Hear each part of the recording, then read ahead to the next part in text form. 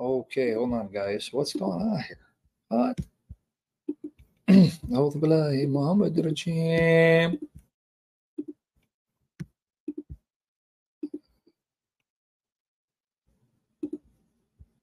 All right, guys. How you guys doing? Should I be out here or should I be in the kitchen? You guys want me? Me here in the kitchen. I gotta hit some weights, man. My shoulders are narrow. All right. Out here in the kitchen. I gotta lean up north to the processor. We're just waiting for our friend to show up. How you guys doing? Name of the Father and of the Son of the Holy Spirit. I believe in God, the Father Almighty, creator of heaven and earth, and in Jesus Christ, his only begotten Son, our Lord, who was conceived by the Holy Spirit, born of the Virgin Mary, suffered under Pontius Pilate, was crucified, died, and was buried. He descended to hell. On the third day, he rose again. He ascended to heaven, sits at the right hand of God, the Father Almighty. From thence he shall come to judge the living and dead. I believe in the Holy Spirit, the Holy Catholic Church, the communion of saints, the forgiveness of sins, the resurrection of body, life everlasting. Amen. Our Father who art in heaven, hallowed be thy name. Thy kingdom come, thy will be done, on earth as it is in heaven. Give us this day our daily bread, and forgive us our trespasses, as we forgive those who trespass against us. Lead us not into temptation, but deliver us from evil. For thine is the kingdom and the power and the glory, both now and forever, and to ages of ages. In the name of the Father, of the Son, of the Holy Spirit. In Jesus' name we pray, amen. Hey, dude, don't be live streaming when I'm live streaming, dude. All you do is do these boring sessions where you challenge people to come and you torture us by these monologues that are not edifying. So let me know, Lord willing, what time you're going live later. Okay, God Logic is God Logic. It's God Logic. What's up, Sal? What's up, man? Sal, your pal. I haven't seen you in ages, bro. Francis Spirit, my name. You have Rafa, you have Rafa, you have Rafa, Francis Spirit. This guy. Man, this guy's ugly as sin. What's up? Sam, God bless you, bro. May the Lord Jesus bless us all. Now, what's going on? What are you doing? Amen. I have weights, man. I got my shoulders are very narrow, man. I look narrow, but it's God Logic. You're walking outside too. On what? You're walking outside too because you got the tan lines.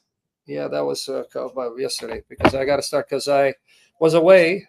I wasn't home. I was away, so I have to get back in the saddle thing, start working out so I don't look like you. But anyway, what's up? This is it right here. Now share the link. Okay. Let's do that. All right.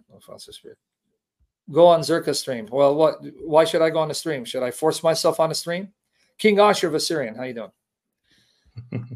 Spirit. Guys, you see the Calvinists are very upset from yesterday's debate. Even Chris Date, who I gave a shout out, manifested, started foaming at the mouth and the fingertips, and decided to take a shot at hominem me because he couldn't refute the facts. What's up, Ricky? Talk to me, bro. People are saying I'm gaining weight like you. I need to lose weight again. Come on. I've been on a food binge. But anyway, here is the link to his TikTok. If you guys want to go, you go there and bring your challenges and objections there. Okay? On TikTok. Here it is. Let me pin it. Did you title it? What are we doing? What are we discussing? Yeah. So the main thing is sincere questions only. That's what I titled it with Sam. So anything? At the end, what's that? Anything good? Let's see. Yeah, we have. I'm saying anything goes. Not anything good, like any topic. Yeah, absolutely. All right. As the Spirit of God leads you. But we do have. Let's do this. We have a first question, if you don't mind. He's not first. He's not. Yeah, absolutely. I'll give you the question in just a moment. But Lord Jesus, we come before you, asking you, right, to wash us in your precious blood and to forgive us our sins, and to anoint the lips of Sam as we come together as a collective body in order to edify the body. And Lord, may you use Sam as a light to bring outsiders in as well. May you bring people who are sincere in their questions. And may your name be exalted above every name. And may you sit enthroned on Sam's heart, on my heart, ordering every one of our steps according to your good will and purpose, Lord. May this live stream glorify you and make you known. You are worthy, Lord. We love you. In the name of the Father, Son, and the Holy Spirit. In Jesus' name, Lord, Father, Spirit. Elijah, don't be so confident and don't flatter yourself. Challenge me. You want me to answer lovingly, respectfully, but when you say challenge me, you're calling me to come in beast mode. You don't want to do that. So, guys, I just gave you the link right there. It's pinned. You got to go on his TikTok because we're doing it live from TikTok. You guys know the rules. In my comment section on YouTube, mods, do not let them distract and talk about irrelevant issues because this is still like a class setting. We're going to let the Holy Spirit be our teacher. We, his mouthpieces, filled by the Spirit to glorify Jesus Christ as he gives us the health and vigor and holiness we need, as he strengthens my throat, speaks life to my throat, make my voice pleasing to the ears of his servants. Give us perfect recall of every jot, tittle, portion of Scripture. Destroy all forgetfulness, all error and sin. And I pray that in Jesus' name that the Holy Spirit will not allow me to be a nuisance to my neighbors because it's late for them. So focus for the glory of the Father and the Son and the Holy Spirit. In Jesus' name, you guys can bring me your sincere objections, challenges, and if I feel led by the Spirit, he's the teacher, I'll answer, or I might defer it to my articles rebuttals. But go to TikTok. That's where you're going to ask your questions on TikTok. Now, I don't know where you got that picture from, how old that picture is. Me in the background wearing a shirt and jacket. I don't know how old that was. It's about a year, 8 months. Really? I don't remember. Oh, yeah. I did wear that because I don't remember, man. I don't remember wearing that. Where did I wear that for? But anyway, get to the. It's not about me because, I'm just too good looking, for you to even focus. So don't focus on me. I want you. All right. So the first question, and the guys in the audience, right, is on Hebrews 7:3. I don't have to go further in this. You already know what the question is going to be. Without father and mother, without beginning of days, end of life, without genealogy, but made like the Son of God, he abides as a priest forever. Melchizedek. You got it. What about it? Is that the Son of God? No. So what's the follow-up question? I want to see. Guys, I want to see if my love hands got bigger. Look, have they gotten bigger? Don't hate later. All right. Does it look like I got bigger, my love handle? Come on, don't lie. No, because your biceps are taking over. Yeah, and I don't even hit weights. Can you imagine if I'd hit weights for 6 months, my muscles come out? This is no weight training. Pray I get my cardio in. Because I just want to see. Because you were saying I look bigger, and I'm starting to hate you. Where? Where am I looking bigger, dude? Where? Look. Where, dude? Where? Anyway. Okay. No, that's not the Son of God. Is there a follow-up question? Yeah. The follow-up question would be, what does it mean without father, without mother, without genealogy, having that's neither? Yeah. Okay. So if we don't read the context, we won't understand the point. Now, here's what I'm thinking. Should I screen share the Bible, or you're just going to read? I'll read. I'll be happy to read. All right. Read Hebrews 7, verses 1 to 3. Okay. For this Melchizedek, king of Salem, priest of the Most High God, who met Abraham returning from the slaughter of the kings and blessed him, to whom also Abraham gave a 10th part of all, first being translated king of righteousness, and then also king of Salem, meaning king of peace, without father, without mother, without genealogy, having neither beginning of days nor end of life, but made, like the Son of God, remains a priest continually. Sal Racino, why don't you stop hating, dude? This shirt actually is black. It makes me look leaner. Why are you such a hater, man? Just because you do my thumbnails. Okay, we read the context, right? Now, we asked the Holy Spirit to give us perfect attentiveness, illumination, clarification, to know the Scripture, live out the Scripture, love the Scripture, obey the Scripture, and to fall more passionate love with the Father, the Lord Jesus, and the Holy Spirit. Okay, if you guys were listening, he just read the passage.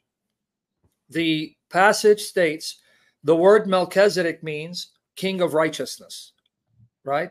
Mm-hmm. Zedek, like Zadik, Zadok, Melchi, Zedek, king of righteousness, all right? And then it says king of Salem, Shalem.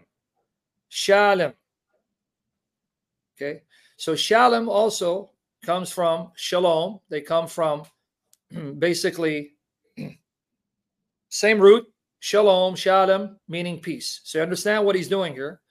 He's showing you that his name Melchizedek means he's the king of righteousness. And he's the king of Shalem. Ur Shalem. Shalem. Shalem, right? The name of Jerusalem, the ancient name of Jerusalem. Shalem, Shalem, Ur Shalem. Right? I'm just trying to pronounce it as a Syrian Hebrew. Shalem, Shlama, Shalom, Shalem, Shalom, Shlomo. Right? So, point being, his names are significant. What's the point? The point is that even his names are significant. Melchizedek, king of righteousness.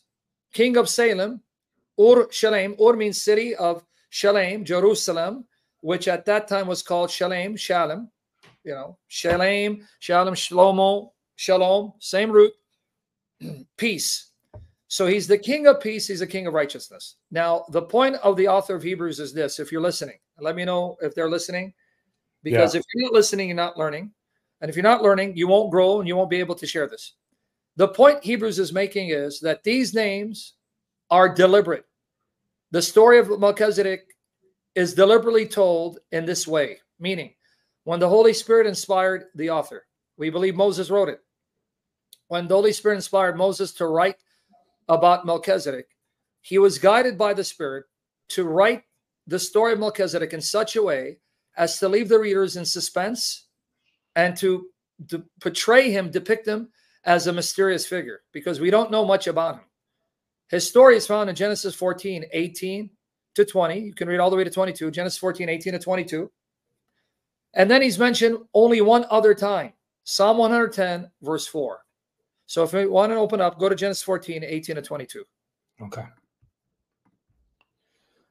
Genesis 14, 18 to 22. Then Melchizedek, king of Salem, brought out bread and wine. He was the priest of God. You catch what he did? He brings out bread and wine. He's a priest. He's a king. He's a priestly king, a royal priest, meaning he offers sacrifices to God. He also blesses the people of God. So he's a priestly king, a royal priest. And notice what he does. He brings out bread and wine.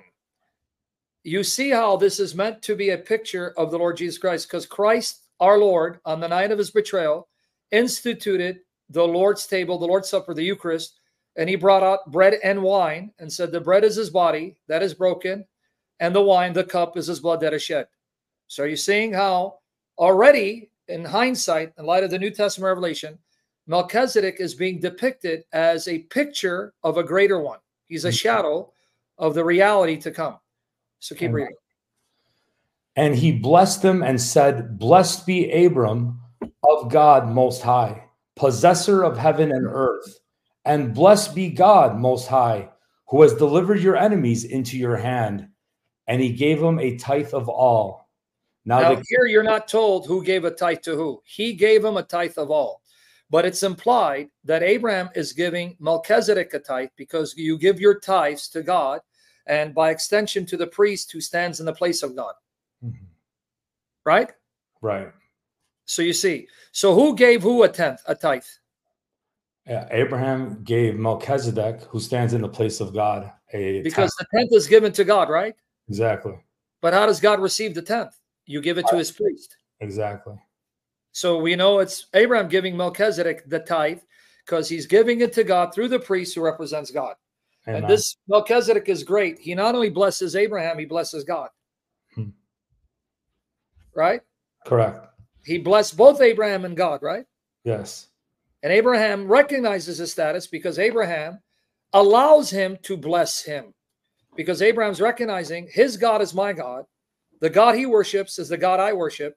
And he's the priest of my God because he doesn't extend that same honor to the king of Sodom.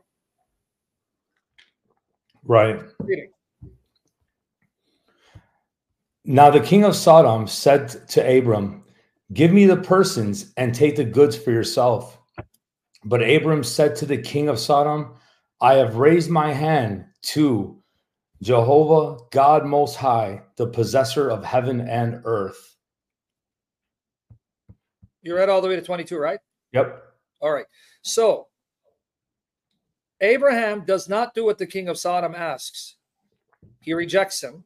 Whereas he honors Melchizedek by giving him a tithe, a tenth, and he allows Melchizedek to bless him in the name of God, possessor of heaven and earth, acknowledging that Melchizedek's God is his God. They worship the same God, and that he's a priest of his God.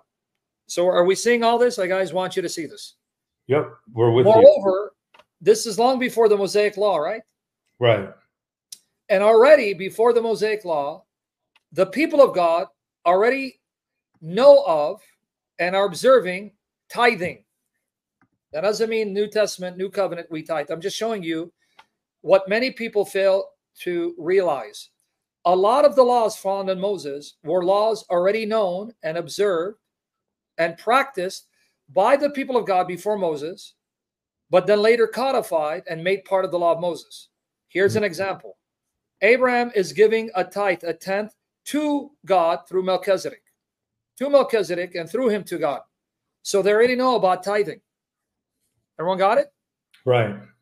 But he's not the only one. Even Jacob in Genesis 28, 10 to 22, specifically Genesis 28, 10 to 22, if you read 18 to 22, he makes a vow. Can you read verse 22, Genesis 28, 22? And this stone, which I have set as a pillar, shall be God's house, and of all that you give me, I will surely give a tenth to you. So Jacob is also observing the tithe, the tenth? 100%.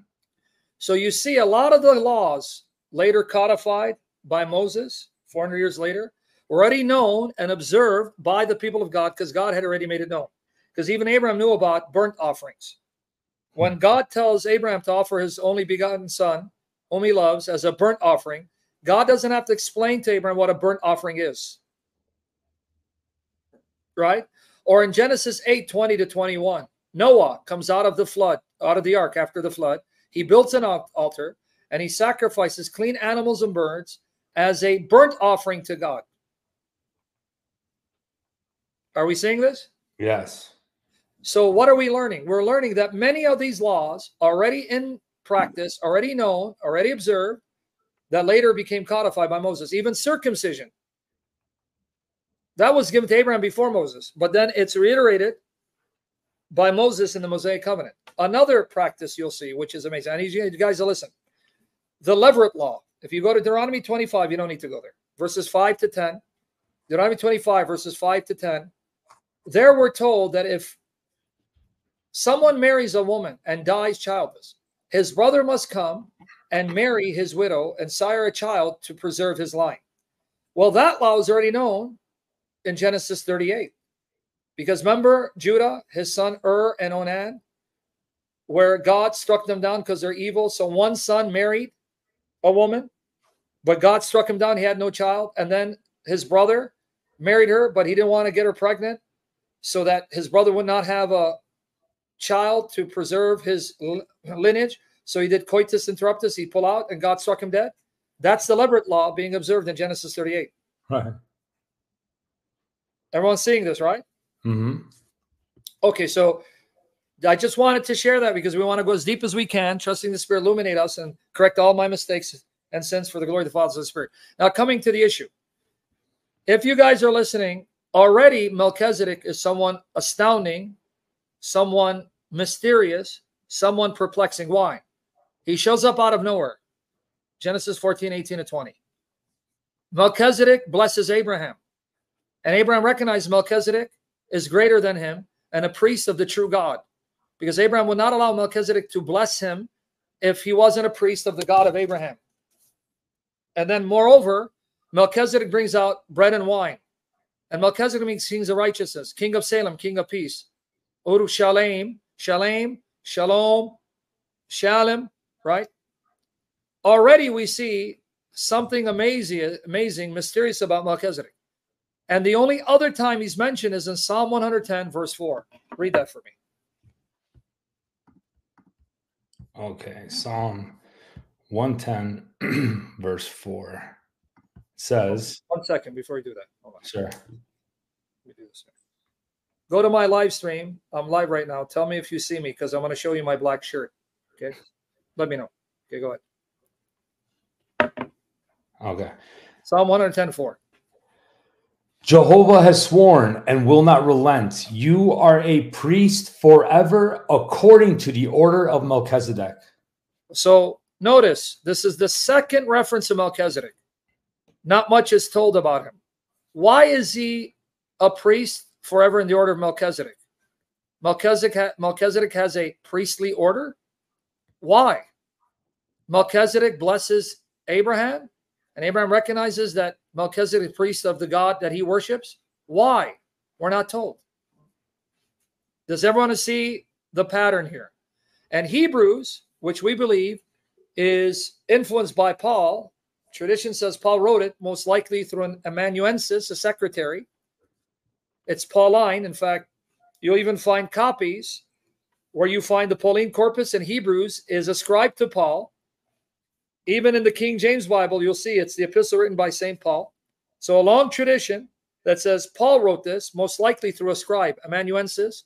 And some people believe actually Luke wrote it because the Greek of Hebrews is polished. It's of a high quality, and it's comparable to the Greek of Luke and Acts. So some actually believe Luke wrote Luke and Acts and Hebrews. Now, why am I belaboring the point? Because I want to try to be as accurate as I can by the grace of the Holy Spirit anointing me to recall the facts. Because I want you to see what Hebrews is seeing. I want you to see what the Jews who composed the Dead Sea Scrolls saw. This Melchizedek is a mysterious, glorious, mind-blowing figure because not only does he bless Abraham, the physical progenitor of the covenant people. So when a Jew sees that my ancestor gave a tithe to this Melchizedek, my ancestor, who is the friend of God, whom God made a covenant with, and through his seed all nations will be blessed. Acknowledge the greatness of this priest by allowing him to bless him in recognition that his God is the God of my ancestor. And then Psalm 110 says that the anointed king will be a priest in his order, not from the Levitical order. Who is this Melchizedek? Okay, now hold on. I got to do something. Okay, you see now, let me know if you're getting feedback. Do you understand the mystery? Okay, now watch me, Yusuf, my black shirt. And be honest, Yusuf, because you're going to have to confess. Watch, Yusuf. Watch me, Yusuf. Yusuf, watch me. Look. Watch me, Yusuf. Look, Yusuf. Look, Yusuf. Do you see, Yusuf? Look. Black shirt, Yusuf. Do you see? Yusuf, watch me. Look. Black shirt, Yusuf. How do I look now, Yusuf? When the camera adds 15 pounds, okay? Anyway, so I'm doing, anyway, guys, sorry. Haters. All right, now, what's the feedback? All right, they're catching it. So you see the mystery. What's the answer? Why is he presented this way? Well, Hebrews comes and tells you why. Now we get the inspired explication, interpretation of why Melchizedek is portrayed as this glorious, mysterious being, majestic being. Understand how great he is. He's so great, he's greater than Abraham. He's so great, Abraham gives him a tenth in recognition that this is the priest of the God of Abraham and by extension the God of Israel. He's so great that the anointed king will be a priest in his order. And that's all we're told of him. Genesis 14, 18, 20, Psalm 110:4. Now comes the answer. If you don't believe the New Testament, then this is not going to make sense. The New Testament clearly teaches the entirety of the Old Testament, the entirety of the Hebrew Bible, designed, inspired by the Spirit, to point to the Lord Jesus Christ, his person and his work and his church, as well as pointing to his coming in glory to establish God's kingdom on earth. But if you don't believe the New Testament and you reject the New Testament, then you're left with a mystery in Genesis and Psalm 110. You didn't answer my question, Yusuf. Do I look like I used to, Yusuf? Sorry, it's a guy I'm playing with. Anyway, everyone with me there? We're with you. Without the New Testament, you can't answer these questions. That's why the Jews are perplexed. Do you understand? Let me go really deep into this topic. You understand that this perplexed the Jews to such an extent that there is a scroll that was found. You guys have heard of the Dead Sea Scrolls. The Dead Sea Scrolls found 1947. They found a scroll from the 11th cave. These are in the Dead Sea area, in the Qumran caves. And in cave 11, they found a scroll talking about Melchizedek. It's called 11Q Melchizedek, translated in English. And I wrote an article on it. And I also not only wrote an article on it, but I did a session on it. I'm going to show you it in a minute. In this scroll, the Jews identify Melchizedek as the second divine power. So how deep you want me to go into this topic?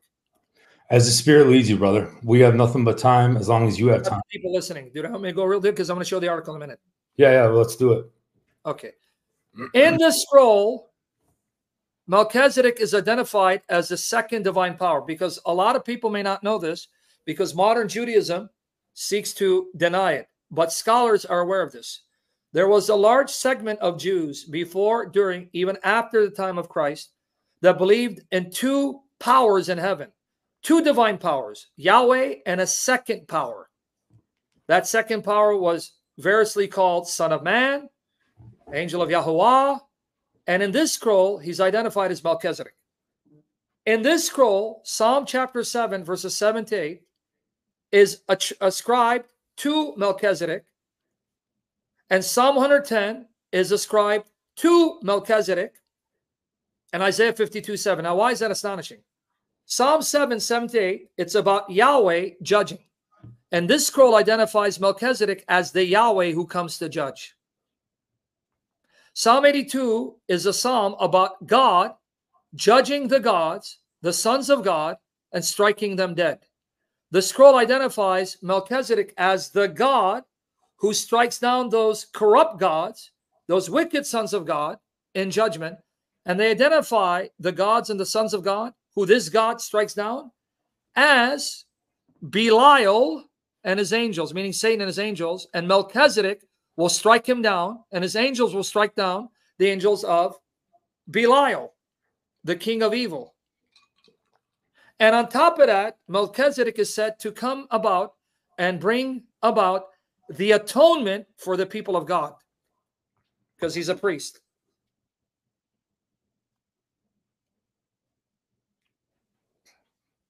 Okay, Yusuf, take it easy, buddy. So you see that, right? All right. All right, everyone got it? Yep.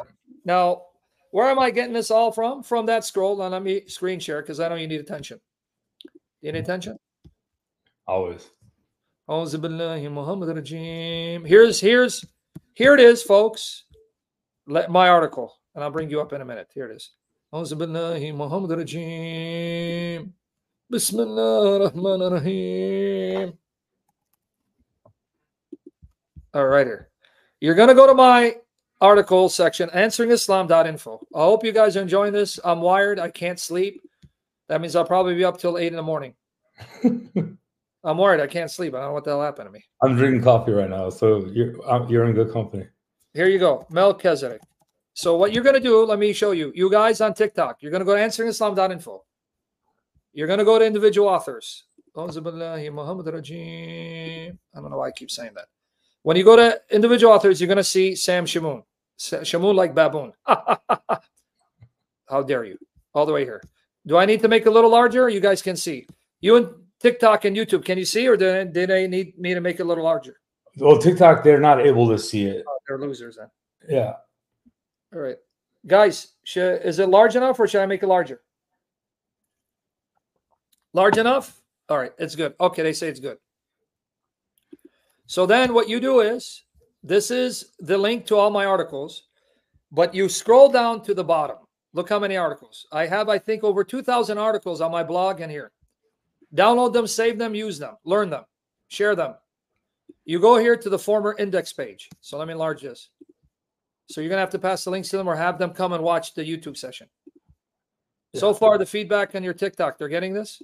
Absolutely, they are. Okay, so then they won't be able to see the article.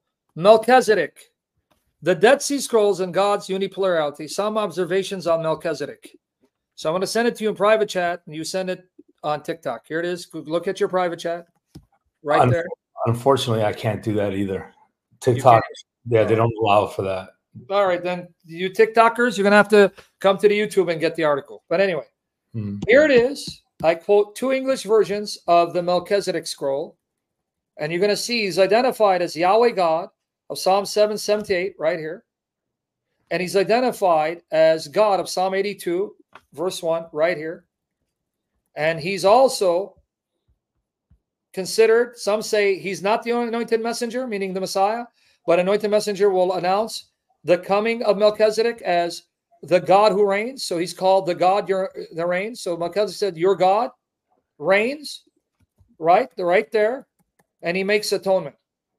All this said about Melchizedek. Now, if people are understanding the point, and I go through this thoroughly and I break down implication, this means that there were Jews who believed Melchizedek was actually the second divine power who appeared as man on earth and went back to heaven. Do you see the point? Yes. This is how confusing Melchizedek was to the Jews. Now, later rabbinic Judaism, later Jews after the time of Christ, later rabbinic Judaism identified Melchizedek as who? Do you know? As the Messiah, right? No. No. You don't know? It's okay. You don't know? No, I don't know. Shem, the son of Noah. Oh, really? Yep. Later, rabbinic Judaism said this was Shem, the son of Noah, who was still alive when Abraham was alive. And that's why Abraham acknowledged him, because it was Shem. But the Jews who produced the Dead Sea Scroll says, no, he's a divine being. He's Elohim, identified with God, who appears as a man and goes back and will come again, right, to then destroy Belial and his angels and to make atonement for the people of God. So when you say later Jews, you mean like after Christ, right? The rabbinic Jews, buddy. Yeah, rabbinic Jews. Gotcha. That's what I said, you little sinner. Well, you're not little anymore. You're a large sinner now. Right? Literally, man. But you see it, right? Everyone got it now? Yeah. Okay. What does this mean? It means the Jews were baffled by Genesis 14, 18 to 20, and baffled by Psalm 110, verse 4. They didn't know what to make of Melchizedek. But because we believe Jesus Christ, our Lord, is God, who died and rose again, who lives, and he poured out the Holy Spirit on his apostles and their companions, and the Spirit moved them to write the New Testament, to accurately interpret the Old Testament, we now get the answer. Now we're going to go back to Hebrews 7. Okay, now read for me Hebrews 7, mister. All right, from 1? Yep, read verses 1 to 3. Okay. For this Melchizedek, king of Salem, priest of the Most High God, who met Abraham, returning from the slaughter of the kings, and blessed him, to whom also Abraham gave a 10th part of all, first being translated King of Righteousness, and then also King of Salem, meaning King of Peace, without father, without mother, without genealogy, having neither beginning of days nor end of life, but made like the Son of God, remains a priest continually. Now, here's the article I wrote on the meaning of Hebrews 7:3. Here it is. Now, if you guys are on TikTok, you're not going to see the link. It's on my YouTube. And for those of you, I'm sending it to you in the chat right there. This is the article I wrote. This is one of my older articles because this question keeps coming up. See, well, how many persons of the Godhead are there? 4? Melchizedek, right? So I had to write an article on this years ago. How do I know Melchizedek is not Jesus, contrary to what people say? Because, guys, please don't be stubborn. Don't add to Scripture. Here's how I know. The word, but resembling Son of God, the word resembling, aphomoi ominos, aphomoi ominos, aphomoi ominos, okay, comes from aphomoio, resembling, made to look like, a copy of. If you go to your Greek lexicon, and if you like Strong's, the Strong will tell you that this word, aphomoio, for those of you who are watching on YouTube, you're seeing it on screen, it means to cause a model to pass off into an image or shape like it, to express itself in it, to copy, to produce a facsimile, to be made like, render similar. The word shows that Melchizedek cannot be the Son of God because he's made like the Son of God. He's made a copy of the Son of God. He's a facsimile of the Son of God. That means he's not the Son of God, right? Correct. So that's why Jesus is the prototype, with Melchizedek being the type. That's how I know he's not the Son, because he's resembling the Son. He's a facsimile of the Son. He's a type of the Son. The Son is the prototype. Melchizedek is the shadow, and Christ is the reality. Okay, now, to further prove Melchizedek is not Jesus in his preeminent existence, read Hebrews 7:15. And it is yet far more evident if, in the likeness of Melchizedek, there arises another priest. So who is the one who comes in the likeness of Melchizedek? The Messiah, Jesus. Because it tells you in verse 14 that our Lord came from Judah, a tribe which Moses said nothing about priest, right? Right. So in Hebrews 7:15, Jesus is what? Read it again. And it is yet far more evident if, in the likeness of Melchizedek, there arises another priest. So if Christ is in the likeness of Melchizedek, he's another priest. That means he's not Melchizedek the priest. Exactly. Is everyone getting it before I move on? Yep. The person who asked, is he getting it? He hasn't commented, but I'm sure he's watching. Okay, but here's the issue now. What's the issue? We only know that we know there's only one high priest in heaven, Jesus. Read the book of Hebrews. Read Hebrews 4 from 14 to 16. Read Hebrews 9. Read from 12 to 28. Read Hebrews 7 all the way to the end.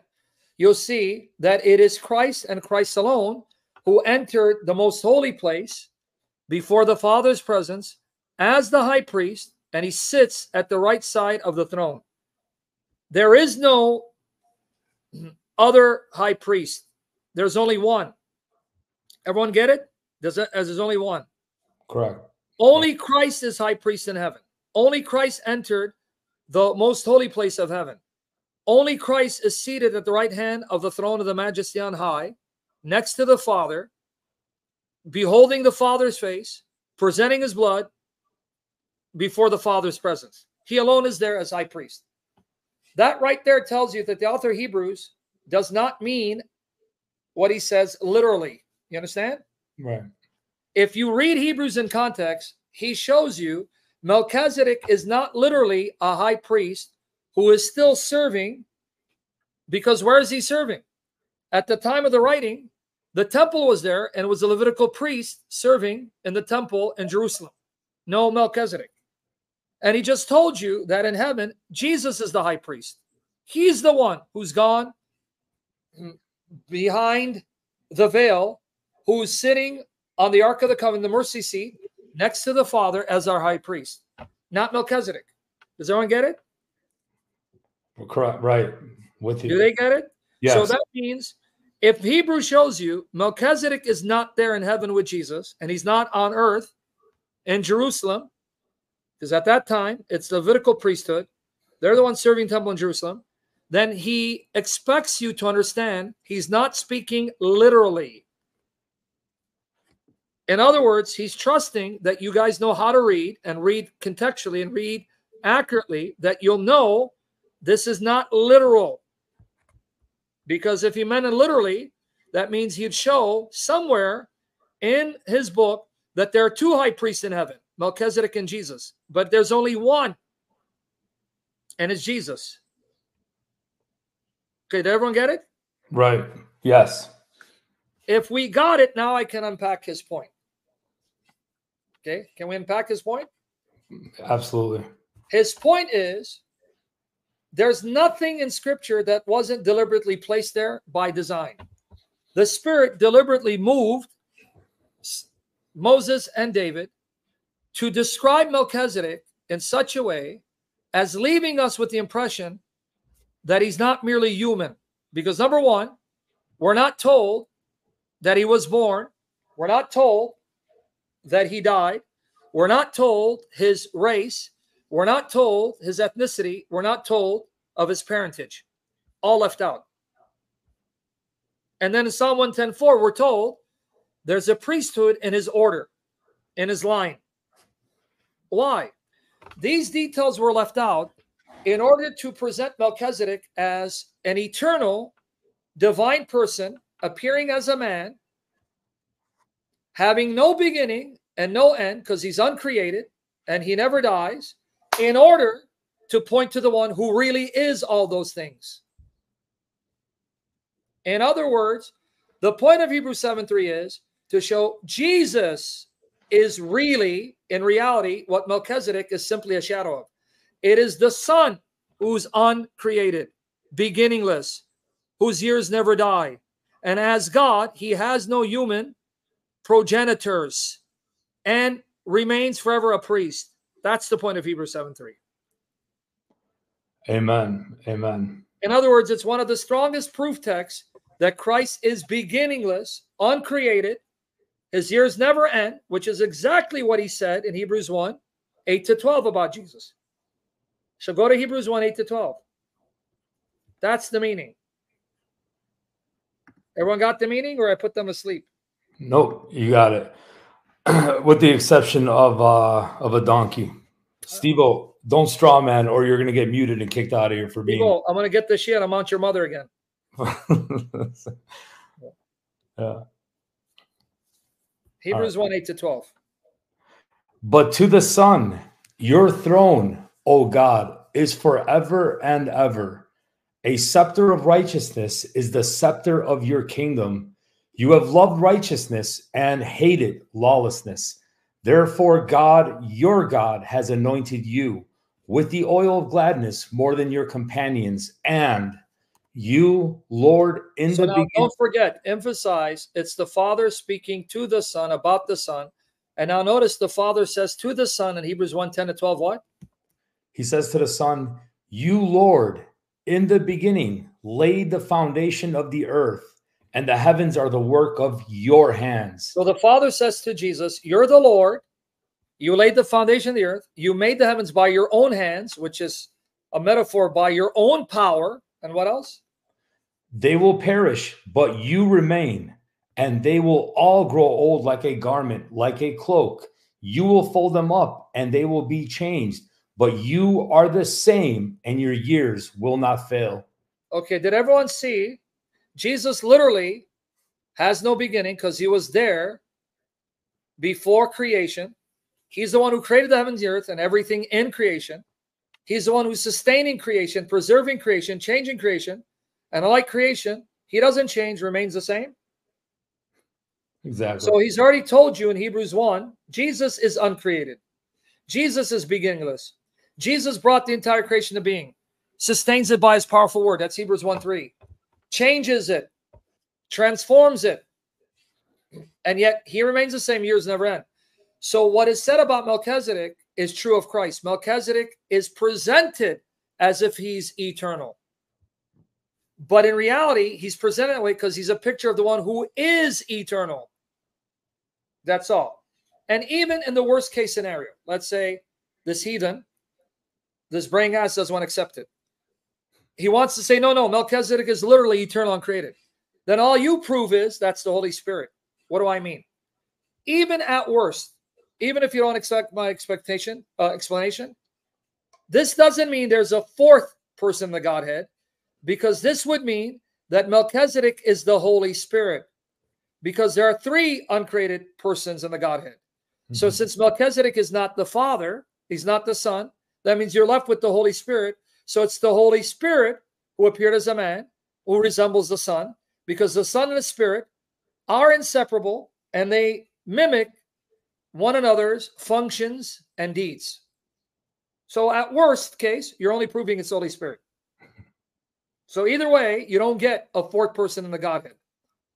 And by the way, do people want me to prove that the Holy Spirit, though not the Son and separate from the Son, and mimics and does the deeds and the functions the Son carries out? You guys want me to show you that? Well, I know I do. It looks like people are saying yes right away. So okay. How many intercessors we have? We have two. Go to Romans 8:34. Watch. Let me show you. Okay. Romans 8:34. Yep. Who is he who condemns? It is Christ who died, and furthermore is also risen, who is even at the right hand of God, who also makes intercession for us. Okay, so who makes intercession for us? The Son. The Son, right? But now read Romans 8, 26 to 27. Likewise, the Spirit also helps in our weaknesses, for we do not know what we should pray for as we ought, but the Spirit himself makes intercession for us with groanings which cannot be uttered. Now he who searches the hearts knows what the mind of the Spirit is, because he makes intercession for the saints according to the will of God. Now notice, like Jesus, the Holy Spirit intercedes for us and through us. But now notice the other connection.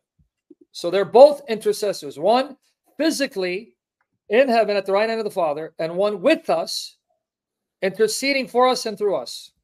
But now watch the other proof, that Jesus and the Spirit, though not the same person, distinct and inseparable, carry out the same functions and perform the same deeds. Not always, because the Spirit did not become flesh, but in these aspects. Here, John 14, 16 to 17. Now, you guys can see it on the screen, right? But you read it. And I will pray the Father, and he will give you another helper. Now, notice, before you move on, his translation says helper. That's okay. It can be translated helper, advocate, comforter, counselor. The key verse is another. The word another in Greek is allos. It's the accusative of allos, alon. Alon means another of the same kind. Another of the same kind. So if you read your Greek, here, John 14, 16, it's alon parakleton. Another paraclete. Parakletos. Parakleton. Paraclete can be rendered helper, comforter, counselor, advocate. And it's another of the same kind. Alon, accusative of alos. The other word, homos, means another of the same kind, right? But then you have another word, heteros, another of a different kind. Homos, same. Allos, same. Heteros, different. And you'll see it in English. Heterosexual, a different kind of sex. Homosexual, the same kind of sex. So here, when John writes in Greek, he doesn't say heteron parakleton, a different kind of paraclete. He says alon, allos, another of the same kind. Okay? Amen. So this paraclete is the same kind of paraclete as the other, because another means there's someone else besides him. Another means the Holy Spirit is not the only helper. There's another helper who is as the Spirit, because the Spirit is the same kind of helper as the other one. So there are at least two, right? Correct. Now read John 14, 16, 17 again.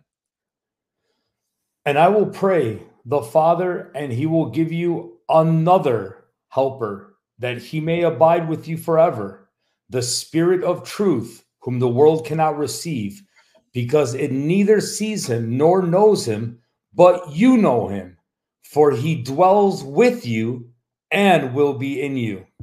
Okay, now the question is, who is the other paraclete, parakletos, the other helper, counselor, the other advocate? Because Jesus says the Holy Spirit is another paraclete, meaning there's at least one other paraclete, and these two paracletes are of the same kind. They're not the same person. That's why he's another, but they're the same kind.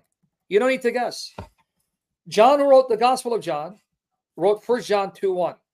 Now you read it in your translation. 1 John 2:1.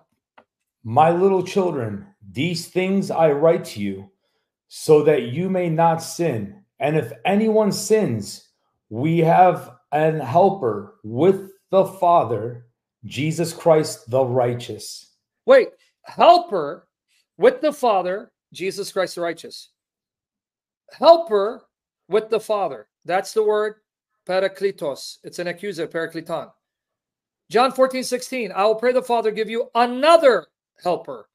Now here, let me show you this translation. John 14:16. Mine said, sorry. What? Mine, bless your face. What do you need, dude? I was going to say the New King James says advocate. I just changed it to helper to make it more understandable. Because you're a loser. John 14:16, Legacy Standard Bible. I will ask the Father, he'll give you another advocate. Well, that's the Spirit, truth, the Holy Spirit in John 14:26. Notice, we have an advocate. It's the same Greek word. Jesus is the Parakletos with the Father, who at one time was with believers on earth. And the Holy Spirit is the other Parakletos, who's now with the church. To show you it's the same word, I'm going to show you the Greek. Now, you got to be on YouTube to see it. Interlinear, Bible up. So you can see it's the same word. So do you catch it?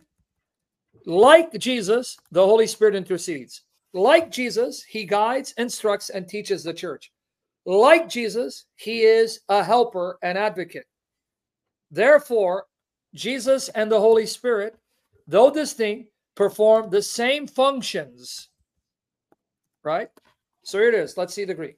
John 14:6, right? In the Greek, alon parakleton. Right here, parakleton. You guys see it on the screen? Then we go to 1 John 2:1.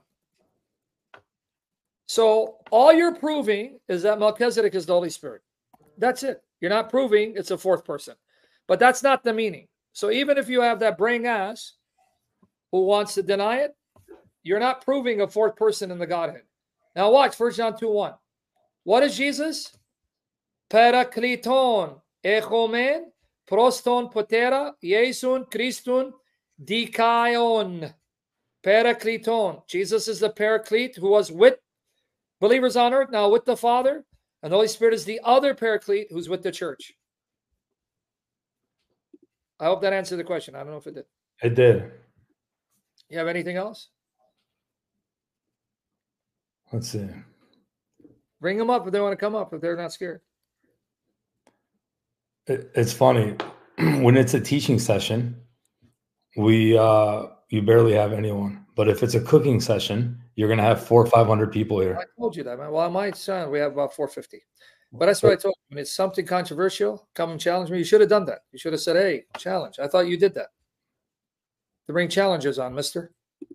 You didn't title it challenge? Yeah, well.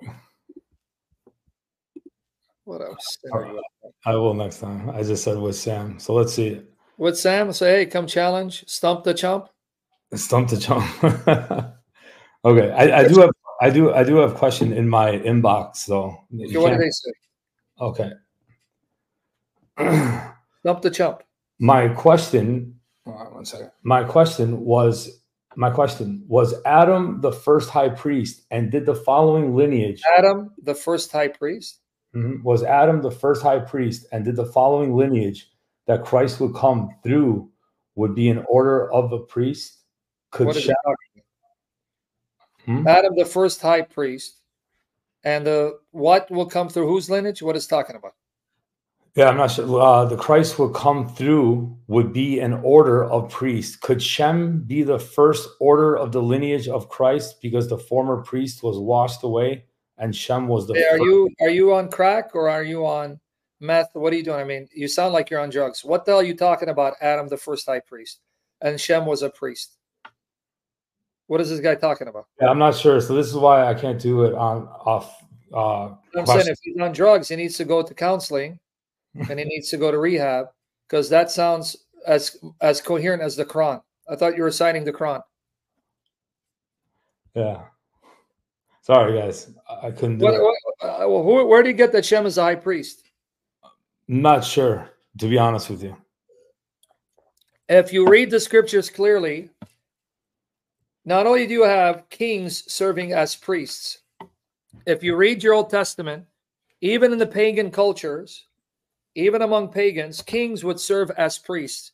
But beyond that, you even find households serving as the priest for their house.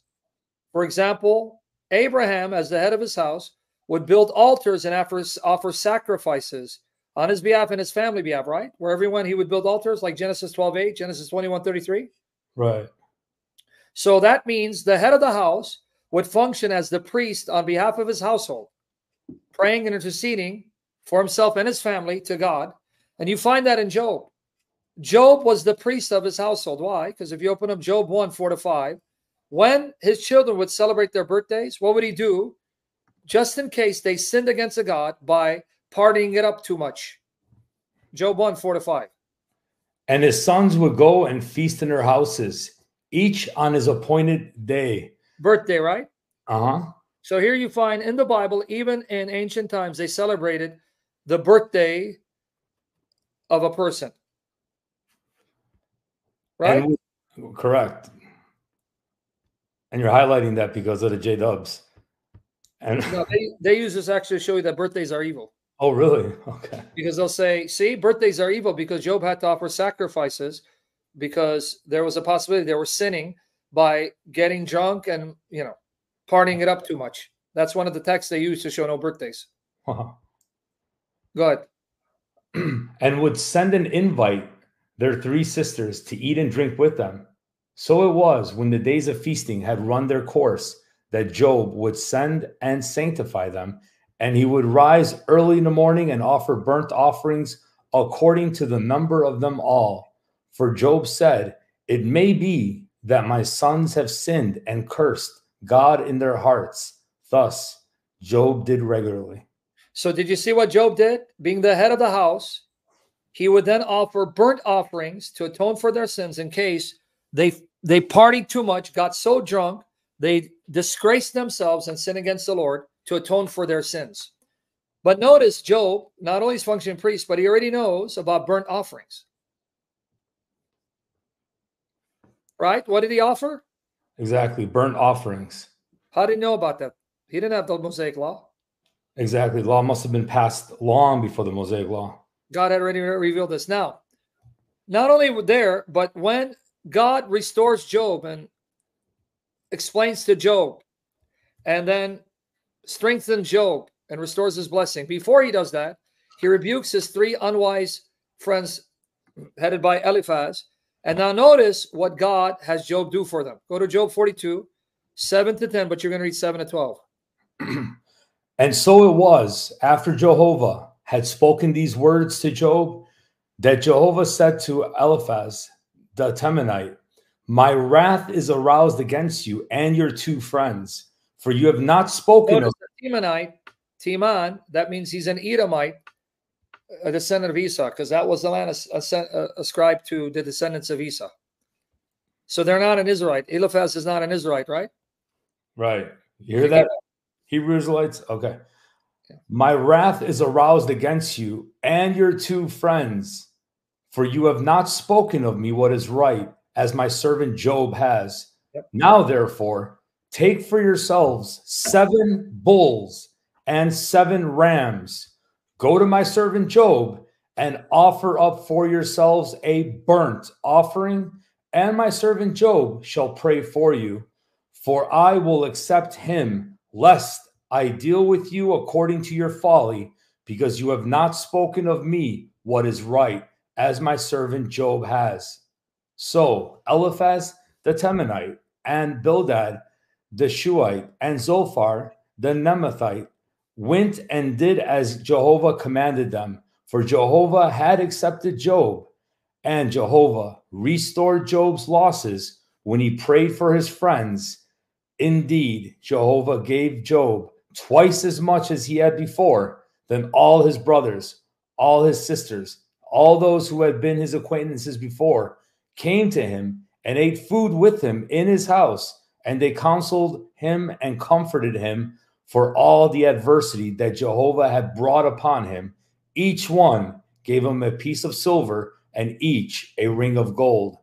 Now Jehovah blessed. How long are you reading? To when? You told me to verse 12. Okay, just want to make sure, because man, you read very slow and you're torturing me. But go ahead. Good. Now Jehovah blessed the latter days of Job more than his beginning, for he had 14,000 sheep, 6,000 camels, 1,000 yoke of oxen, and 1,000 female donkeys. All right. Now, did you see he wrote Job 42, 7 and 12? If you're paying attention, what did God have Job do? Intercede for them. Now, you Protestants need to learn the depth of Scripture, beauty of Scripture. I want you to pay attention, Protestants. You who love the Lord, love the Trinity, love Scripture. Listen. God is speaking to them directly because God is appearing visibly. God says, you better take 7 bulls and rams, offer them as burnt offering, and have my servant Job pray for you, then I'll forgive you. When you tell me, why do I need to go to a priest and confess my sins? I can just go to God directly. Here's your answer. Why did God have them complicate matters, take 7 rams, 7 bulls, and have Job then pray for them, and only then God forgive them?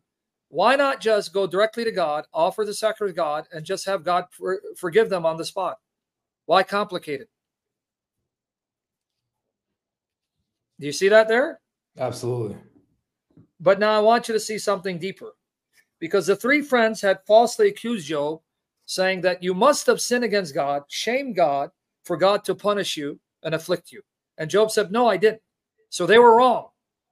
Now, lest Job be bitter in his heart towards them, lest Job have some animosity in his heart towards them, because they turn out to be wicked, miserable counselors who falsely accused him. And he turned out to be right and vindicated.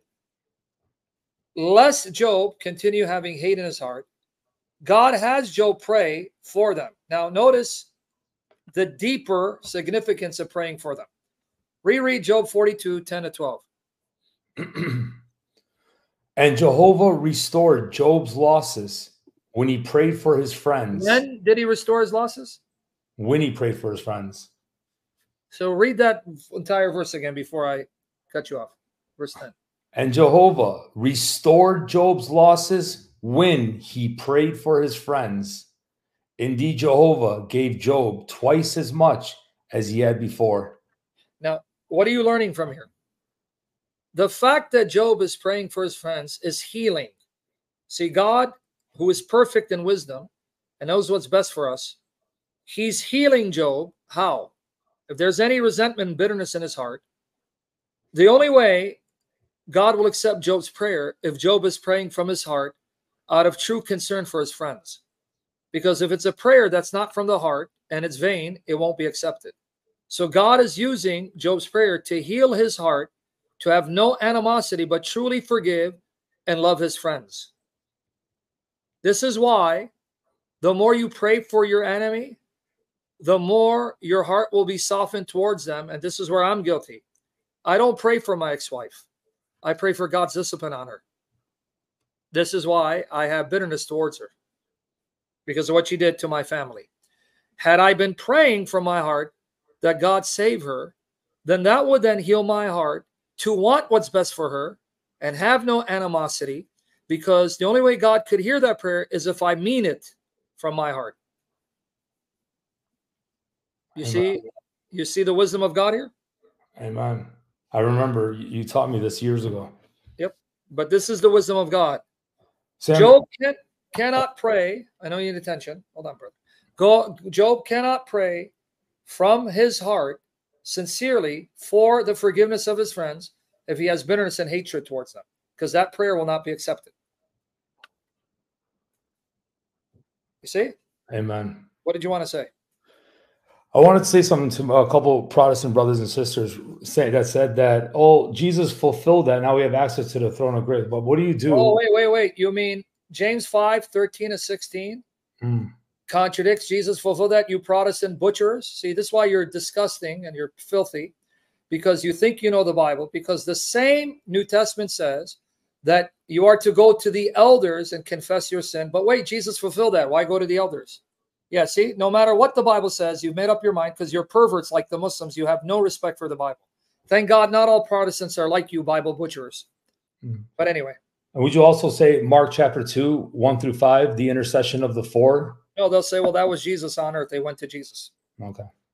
Because they think they're smart and slick. But James knocks it out of the park, though. Yeah, because there it says, summon the elders to anoint the person who's sick with the oil, and if he's sinned and he confesses his sin, right, he'll be restored. Sam, a while back, you also said the wisdom behind that is here you have people paying for psychologists, hundreds of hours, right? Yeah. No, that is. Satan is a great mimicker. He mimics the things of God. Okay, so he's asking me this. How do you know confession is ordained by God? Because number one, it's scriptural. I'm not making it up. It's in the Bible. It's not just in James 5. It's also in other texts. But that's not the topic here. And it's historical. You go to your earliest Christian sources, the earliest Christian writings, and challenge me on this, Protestants. Prove me wrong. The very disciples of the apostles, appointed by the apostles as bishops and their successors, unbroken chain. Prove me wrong. Go ahead. I challenge you. I dare you. If you're men and women of conviction, prove me wrong. You will find the universal, unanimous practice of Christians coming to confess their sins to the leaders before they could take the Eucharist. Unanimous, universal. Prove me wrong. All right. So let's put that aside. Another proof that confessing to a human appointed by God, not everyone's qualified. Those who are truly appointed by God, filled with the Spirit. May we practice what we preach. Right? That God has ordained this, so there's accountability. And then there will be counseling and nurturing. Because if you go straight to God, you're accountable to no one, because no one knows what you're struggling with. And secondly, there won't be anyone to then be used of God to practically provide for your needs, because no one knows about your circumstance. How does God provide? Through his church. Well, let's say you're in financial need. Well, if you don't tell it to the church, then how can God then use the church to meet your need? That's just one example. So this accountability is for, number one, that you don't go and sin and hide it and thinking, well, it's between me and God, so that you can keep on hiding your sin because I'm confessing and think you can get away with it. No, because when you now confess to someone whom you're accountable to, now you have to answer to him, and you're not free to do what you want. And none of us like that. We don't want to be accountable. Let's be honest. None of us like that. Amen. But when you do it God's way, now you have the person appointed over your life, whether it's your pastor. Now he's aware of your struggle. Now he's going to be checking in on you. He's going to be holding accountable, because that's his job. And he can't just let you off the hook and let you free to do what you want. Accountability. And I'm going to show you how Satan mimics it. I'm going to show it to you. You guys who've suffered drug addiction, alcohol, drugs, you're going to see how this is right. Watch. Listen how deep it gets. Moreover, the second aspect is now the church, the elder knows your need and knows how to be used of God to then administer the things you need practically to escape. But now let's come back. Let me show you how this is confirmed by secular Western medicine. Okay. You guys, if you've been in drugs or drug rehab, tell me if I'm wrong. Is it a coincidence you have people who go see psychiatrists, psychologists on a weekly basis, spend an hour and pay money, and all they're doing is confessing? Why? If confessing to someone qualified and bona fide and trained wasn't something beneficial, wasn't something necessary in your healing and growth, why the hell do you have the whole world recommending you to psychologists or psychiatrists? Because this is Satan's way of keeping away from God's way of being healed. So he's replaced confession with the psychiatrist. Go see your psychiatrist. Go sit on a couch, pay him $100 an hour and confess to him. Go see your counselor. Did your people on TikTok get it? Yeah. The second proof that confession is biblical from God, not only in scripture, but historically, the universal teaching of the church. But Satan knows it and he mimics it. You guys who've been into, like, say, drug rehab or an alcoholic problem, is it what, AA, AAA? Is it AAA? What is it called? AA, Alcoholic Anonymous. When you go there, Aren't you assigned an accountability partner that he has to check on you and he has to call you and that you have to then call in your time of need and confess when you're struggling? Where the hell do you think that came from? A sponsor. Thank you.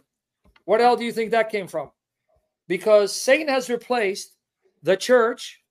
Satan has replaced the priests and confession and accountability with his own priests, psychiatrists, psychologists, sponsors. And you Protestants think you're being biblical, but you're blind. Not all Protestants. I'm not saying all of you. Those of you who keep barking, thinking you know sola scriptura, tota scriptura. Yeah, and may I also say something, right, to the idiot that say, Albie, do you agree with Sam or disagree? Well, first of all, I want to say I agree. Second of all, even if I disagree, I'll sit at this man's feet and shut my mouth and listen until the Lord brings me home or brings him home. He's my blessing, my spiritual father. When he speaks, I shut up and I learn. So with that being said, what do you do then with you going to your pastors and confessing your sins? Or like to Sam and my pastor, I confess my sins as well. Hebrews 7, and right, Sam, Hebrews 7 and 17. How are they going to rule over you if they don't know anything about you? Yep. Liberty, it's found in 1 Timothy chapter 3, verses 1 all the way to 13. Titus chapter 1, verses 5 all the way to 16. It's found in Scripture, the qualifications. It's there. The Bible gives you qualification. In fact, I'm going to call out a lot of you. How many of you have reached out to me in private, wanting to confess your sins to me, seeking my advice? How many of you Protestants have reached out to a friend and called out, wanting to be accountable, confess your sin, seeking help? You are instinctively proving that this is biblical and ordained by God. But you, in your hatred for the ancient churches, you will do anything to oppose what you even know to be written in your heart, God's law written in your heart. How many of you Protestants have reached out to friends, calling, wanting to cry to them, confess to them, asking for help and guidance? So now you're being the hypocrites. You're being the hypocrites. You're being liars, because that's God's law in your heart to convict you. You can't escape the truth. So here you got it, brother. God bless you and preserve you. And may the Spirit fill you, never fall again, crisscross. You see, recovering out in Sam, you are 100% correct. Do you not see this is Satan mimicking what is of God, ordained by God? Because he doesn't want you to go to God and his ordained ministers. He wants you to go to his priests, the secular priests, the psychologists, the psychiatrists, the counselors. And instead of taking the Lord's Supper as your healing, you take their prescription drugs. Okay. There you go. I hope that answered the question anyway. Well, the question was about Job being a priest anyway, and how the head of families were priests and so on. What's the next question? Sandra, you're good. As far as Petra sales, you're going to get muted because any Protestant that comes here or Catholic or whatever wants to cause division is going to get muted. I don't care. I don't care what you are. So if you're a Protestant and want to cause division, get the hell out of here. Same goes to anybody. Yep. And just to let you know, Protestant, you don't demonize me. I've defended Protestants, and I've actually had Albie mute and throw out a Catholic just a couple of days ago who was insinuating Protestants are not Christians. You remember that? I recorded it. It's on my session. Absolutely. Yeah, I don't tolerate that. So that's why I said some Protestants, because Protestants misunderstand. When I speak generally, I don't mean everyone. I've said there are garbage can, lowlifes, dogs in every field of Christianity. There's some vile, nasty Orthodox, some vile, nasty Catholics, and I ran into them. But I'm talking to the Protestants because you keep hammering sola scriptura, tota scriptura, and you think you know the Scripture to condemn these practices as unbiblical. That only shows you don't know the Scriptures as well as you think. Humble yourself and God will exalt you. Exalt yourself and God will humble you. Anyway, what's the next question, brother? Amen. Okay, let's bring up. You see now why the Spirit is moving in this session? Look at this, brother. Look what he said. Just brought tears to my eyes. Thank you, Sam. Because see, he's a recovering addict. He just saw the light switch. Wow. Because he just saw what I said. Yeah, my brother Crisscross. He's from TikTok. God bless him. God bless you, Chris. He may preserve you, brother. Okay, what's the next question? Okay, we're gonna bring up this young brother, Mikey. Mikey, let Mikey Try it. He'll eat anything. Remember that commercial? You got to mute up. You got to drop now. Damn. Yeah. All right. Let's bring up. All right, Mikey. I'm not doing it to be politically correct or tickle ears. I've said it. I'll say it again. Yes, I hate the 5 points of Calvinism. Yes, I do. Because I was a Calvinist and I left it and I see the damage it did to me and others. Yes, I don't like Calvinism.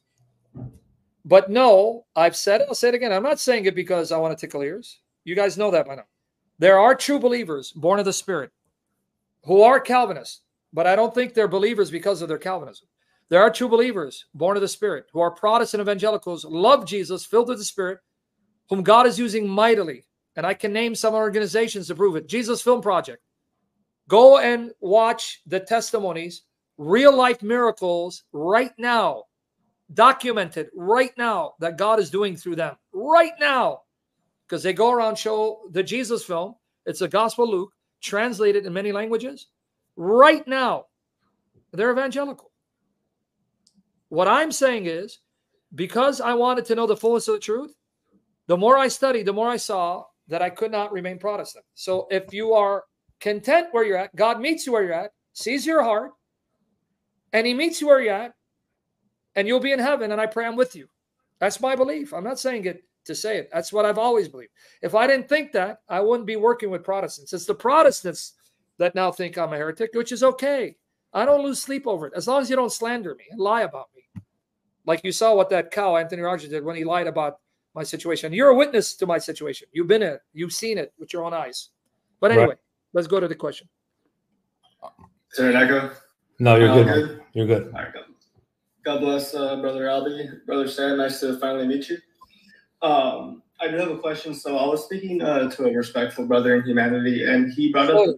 Slowly, brother. You're speaking too fast. Slowly. You are speaking to a respectful brother in humanity? A Muslim, yes. Oh, so you said respect? Okay, go ahead. Good conversation, but so we all agree that believing in the Trinity is essential for our salvation, correct? It depends what you mean. It's not yes or no. Can you deny the Trinity and be a true Christian? No. But can there be Christians who are ignorant of the Trinity and still be saved and belong to Jesus? Absolutely.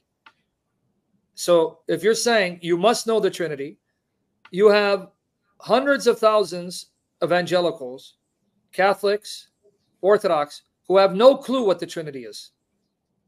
That's different from someone who is presented with the evidence of the triune God and then rejects it as false. Now that person's without excuse.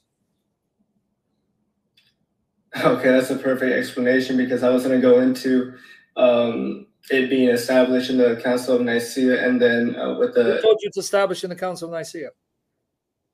What was that? Who told you it was established there? Wasn't that when all the Christian bishops came together, and that was like the first time? Is the Muslim friend affecting your brain cells? Are you like kissing the black stone? The Trinity was affirmed before the council convened and made it essential. So if I read to you the New Testament and the Old Testament, I read the writings of Ignatius and Polycarp and Justin Martyr, Tertullian, Irenaeus, and they're all affirming the Trinity. What in the world are you talking about? And they're all defending the Trinity against heresy such as modalism or adoptionism or Gnosticism long before Nicaea. What in the world are you talking about? Well, not to say that people didn't believe in it before the First Council of Nicaea, that the first, like, in a sense, an agreement towards, wouldn't that be like the first essential agreement? I don't know what you mean essential. You mean before they came to convene, the Orthodox bishops established by the apostles were in disagreement? What in the world are you talking about? I'm not too sure how to word it. Yeah, in other words, by asking question, I'm answering your question. No, it's not true that up until the Council of Nicaea, that the Christians who were the custodians of orthodoxy, meaning the true historic faith, bishops who were appointed by the apostles and their successors, did not agree on the fact that the God they worshipped is the Father, Son, and Spirit. They all agreed on that. This is why I can quote to you writings from different writers or bishops or fathers writing at different places, different times, and they're affirming the Trinity. So no, what the problem was is when the heretics came forward to present a different God, that caused the Christians now to respond to them and refute them in writing. So what Constantine wanted to do, now let me give you the history. Constantine claimed around 312 AD to see a sign, the sign of the cross, and he says, "In this sign conquer." And so he put crosses on the shields of the soldiers, and he defeated the opposition, and he took that as the Christian God giving him victory. So then he made Christianity legal. At that time, it was illegal to be a Christian because he'd be killed or in prison, tortured, you name it. But then he saw that the Christians were opposed by heretics. And this was causing disunity in the empire and division. And he realized a divided empire cannot stand. This is why he convened the council, because he wanted now for all those professing Christianity to no longer fight each other, persecute each other, maim each other, or kill each other, because if his empire is divided, it cannot stand. Let's come and agree on an official statement of faith. That's why it was convened. Okay. In other words, before you go on, in other words, the heretics were already being challenged and condemned and refuted by the true believers long before Nicaea. But why then convene? Because Constantine wanted to put an end to the division. He wanted a unified empire because, like Jesus said, if a kingdom is divided, can it stand? No. That's what his fear was. If I got my own subjects killing each other and fighting each other, then that's going to weaken my empire. I need them to come on board and be unified. But here's one more element before you ask your question. Are you aware that after Nicaea, the Arians had a resurgence and Constantine started backing up the Arians, and then the Trinitarians got persecuted? I was not aware of that, no. See, that's something they don't tell you, do they? Absolutely. After Nicaea, the Arians still were stiff-necked and adamant in their opposition to the Trinity, and then Constantine ended up aiding them and enabling them with authority, meaning with the backing of soldiers, to oust Trinitarians, imprison Trinitarians, and have them killed. So much so that Athanasius, who was at the Council of Nicaea, who was the bishop of Alexandria, Egypt, 5 times he had to flee from his church because the Arians came with soldiers to arrest him and kill him. 5 times. Oh. And this battle between Arians and Trinitarians finally came to an end. You know when? When was that? In the year 380, where you have Theodosius, the emperor, making Christianity the only religion of the state, and then restoring the Nicene Creed and imposing it. Okay. Everyone got that? You understand? I pray God gives me perfect recall of the facts. Now, you guys can fill in details in the comment section as well. So, Council of Nicaea was simply trying to get the Christians to be united. So Athanasius came and Arius was there. They were now debating each other which view is the actual teaching of Scripture and the tradition passed down by the apostles, whether orally through their successors or in writing. Well, they debated that. They debated it. He was exiled 5 times. Athanasius saying Jesus is not created. Arius says, no, he is created. And then finally, Athanasius and his camp won out. Why? Because the evidence of Scripture and the tradition of the apostles won out. And they demonstrated from the evidence of Scripture, tradition of the apostles, that they did not teach Arius' view. Okay. So just to give you the correct history. But go ahead with your question. Oh, by the way, out of the 318 bishops, we have records showing 302 of them had physical injuries because these Christians were killing each other, beating each other, and maiming each other. They were not like the effeminate evangelifishes, the effeminate queer baits of today. Oh, I don't see Jesus. They would knock each other's teeth out, maim each other's eyes, cut off their limbs. People came there with one eye or limbs cut off, bruises, because they went to blow and attacked each other in the streets. Got it. Got it. That was actually kind of my main question when you did answer it initially, was the fact that if believing or if you deny the Trinity is so essential, but due to the fact that it was, I mean, they believe that it was mainly established in the third before Nicaea. Let me answer your question. Before Nicaea, Justin Martyr is around, and you went to Justin Martyr in his church, and he said, Christ is a creature. He's not truly God. He's not the God of the Old Testament. He's going to say, oh, sure, come here, welcome. Let's sing Humbaya. What do you think you would have been done to you? Well, that's a... Brother, I don't even think you're a Christian. If I don't think you're a Christian, brother, I think you're probably a Buddhist. Because if you don't know your history and you assume that because the Trinity was made quote unquote official in Nicaea, that somehow before that, because it wasn't official, then there was freedom to believe what you want. I don't think you're. What are you really? Are you a Buddhist? No, man. No.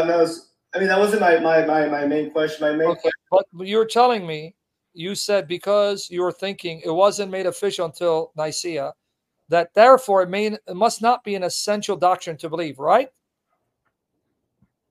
No, so his main point was if it's so essential for your salvation, and with all speaking about him, not you. Okay, you got me confused. I think you're asking me. Oh no, my bad. I should have made it more clear. No, I'm a believer in the triune God.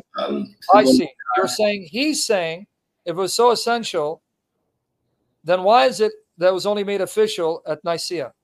The guy say this is what happens when you kiss the black stone too much. Who told you that prior to Nicaea, the bishops appointed by the apostles and their successors did not hammer and teach that the Trinity is who God is and Christ is not created? In fact, if your friend was thinking a little more deeply, why the hell would they need to convene the Council of Nicaea if you didn't have Trinitarians already condemning those who didn't believe in the Trinity and throwing them out? Yeah. Do you understand my point? Yeah, I do understand your point. Nicaea was convened because the Trinitarian bishops were ousting and throwing out Arius and his followers. Doesn't that tell you that it was an essential doctrine to the point that Arius's bishop, Alexander, condemned him and threw him out of the church? Yeah, clear as day. So where's this guy getting, well, if it's essential, why wasn't it made official? Who told you that it wasn't understood that this is an essential core doctrine before Nicaea convened? Yeah, no, that's amazing context. Now I understood what you're saying. I thought you were saying, well, because I didn't know you're saying this is his argument. Yeah, no. I'm sorry for the confusion. No. So you got it now? Do you understand how to respond to that nonsense? Because you explained to him, hold on. Alexander, the bishop of Alexandria, who was the bishop of Athanasius Arius, condemned Arius and ousted Arius because he denied the Trinity. Well, if the Trinity wasn't already an essential doctrine, why would he be condemned for not holding it? He was thrown out for how essential the belief was in the Trinity. Thank you. But just because a council comes to try to bring unity and propose a creed that everyone had to sign on, doesn't mean that creed wasn't already believed on and fought for prior to 325. Got it. You perfectly explained it. It's recorded, by the way. You can come on YouTube channel and rehear the answer because it's recorded. Yeah, that's what I was about to say. I'm gonna take way better notes just so I can study it, just so it can be I can just reverse it. And but let me encourage you to read one article, one of many, but you won't see the link here. It's on my blog. Just one example of what I mean, that the Trinity was already known and firm prior to Nicaea by the successors of the apostles, the bishops they appointed. Ignatius of Antioch, Syria. Now, you can't see it because you're not on my live stream. I'm going to send it to Albie in private chat, and I don't know how he's going to get it to you, or you can come on YouTube and see it. Let me just bring it up on the screen. And he's on my Discord, so we can we'll post it on the Discord. Ignatius of Antioch was a disciple of the apostles, an eyewitness. He was taught by the apostles such as Paul, Peter, John. He was made the bishop of Antioch, Syria. That's when people were called Christians for the first time in Antioch, Syria. It's in Acts 11:26. It says there in Antioch, they were called Christians for the first time. Okay, now watch. Ignatius wrote 7 letters on his way to being fed to the beasts in the Colosseum. He was arrested and he was sent to Rome to be killed, to be martyred. And he went there gladly. And he wrote 7 letters. Some of the letters he wrote to churches that Paul wrote to, like Romans and Ephesians. In this letter, preserved 7, written around 107 AD, 107 AD, 170 years after the birth of Christ, anywhere from 107 to 112, he shows you what the apostles had taught their bishops, the Christians at that time. Look what he says about Christ. I'm going to read some snippets, all right? You ready? Yeah. He's now writing to the Ephesians, same church that Paul wrote to. And all of his letters are translated English online, and I linked to it. Ignatius, who is also called Theophorus, to the church which is at Ephesus in Asia, deservedly most happy, being blessed in the greatness and fullness of God the Father, and predestinated before the ages of time, that it should be always for enduring and unchangeable glory, being united and elected, now watch, through the true passion, by the will of the Father and Jesus Christ our God. Greek, tou theou hemon, the Father and Jesus Christ, the God of us. He affirms Jesus is not the Father is God, but Jesus is the God of us. Okay? Now let me give you some more snippets. He talks about the blood of God. The blood of God. God has blood? Yeah, because God became man. Now watch here. You ready? Yeah. Chapter 7 of the letter. Look what he says about Jesus. There is one physician who is possessed both of flesh and spirit. So as man, he's flesh. As God, he's spirit. Both made and not made. Both born and unborn. You see what he's saying? Christ as God is unborn, never made. But as man, he became man. Christ as God is spirit, but he became flesh. He became man. God existing in flesh. True life and death. He's God who's in flesh. He's God who is the source of life, who becomes man to experience human death. Both of Mary and of God. First passible, meaning he died, and now impassible. Even Jesus Christ, our Lord. Let me read a few more snippets. For our God, Jesus Christ, was, according to the appointment of God, conceived in the womb by Mary. Our God, Jesus, conceived in the womb by Mary, of the seed of David by the Holy Ghost. So here's your Trinity. He's the Son of God. His physical body conceived from the womb of Mary by the Holy Ghost. And Jesus is our God. Few more. God himself manifested in human form for the renewal of eternal life. What's the noise in the background, dude? Who's hitting stuff? Kick, kick.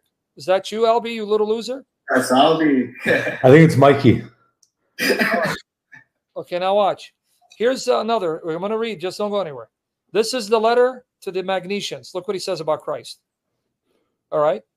And are entrusted with the ministry of Jesus Christ, who was with the Father before the beginning of time. So when there was no time, Jesus was already there with the Father.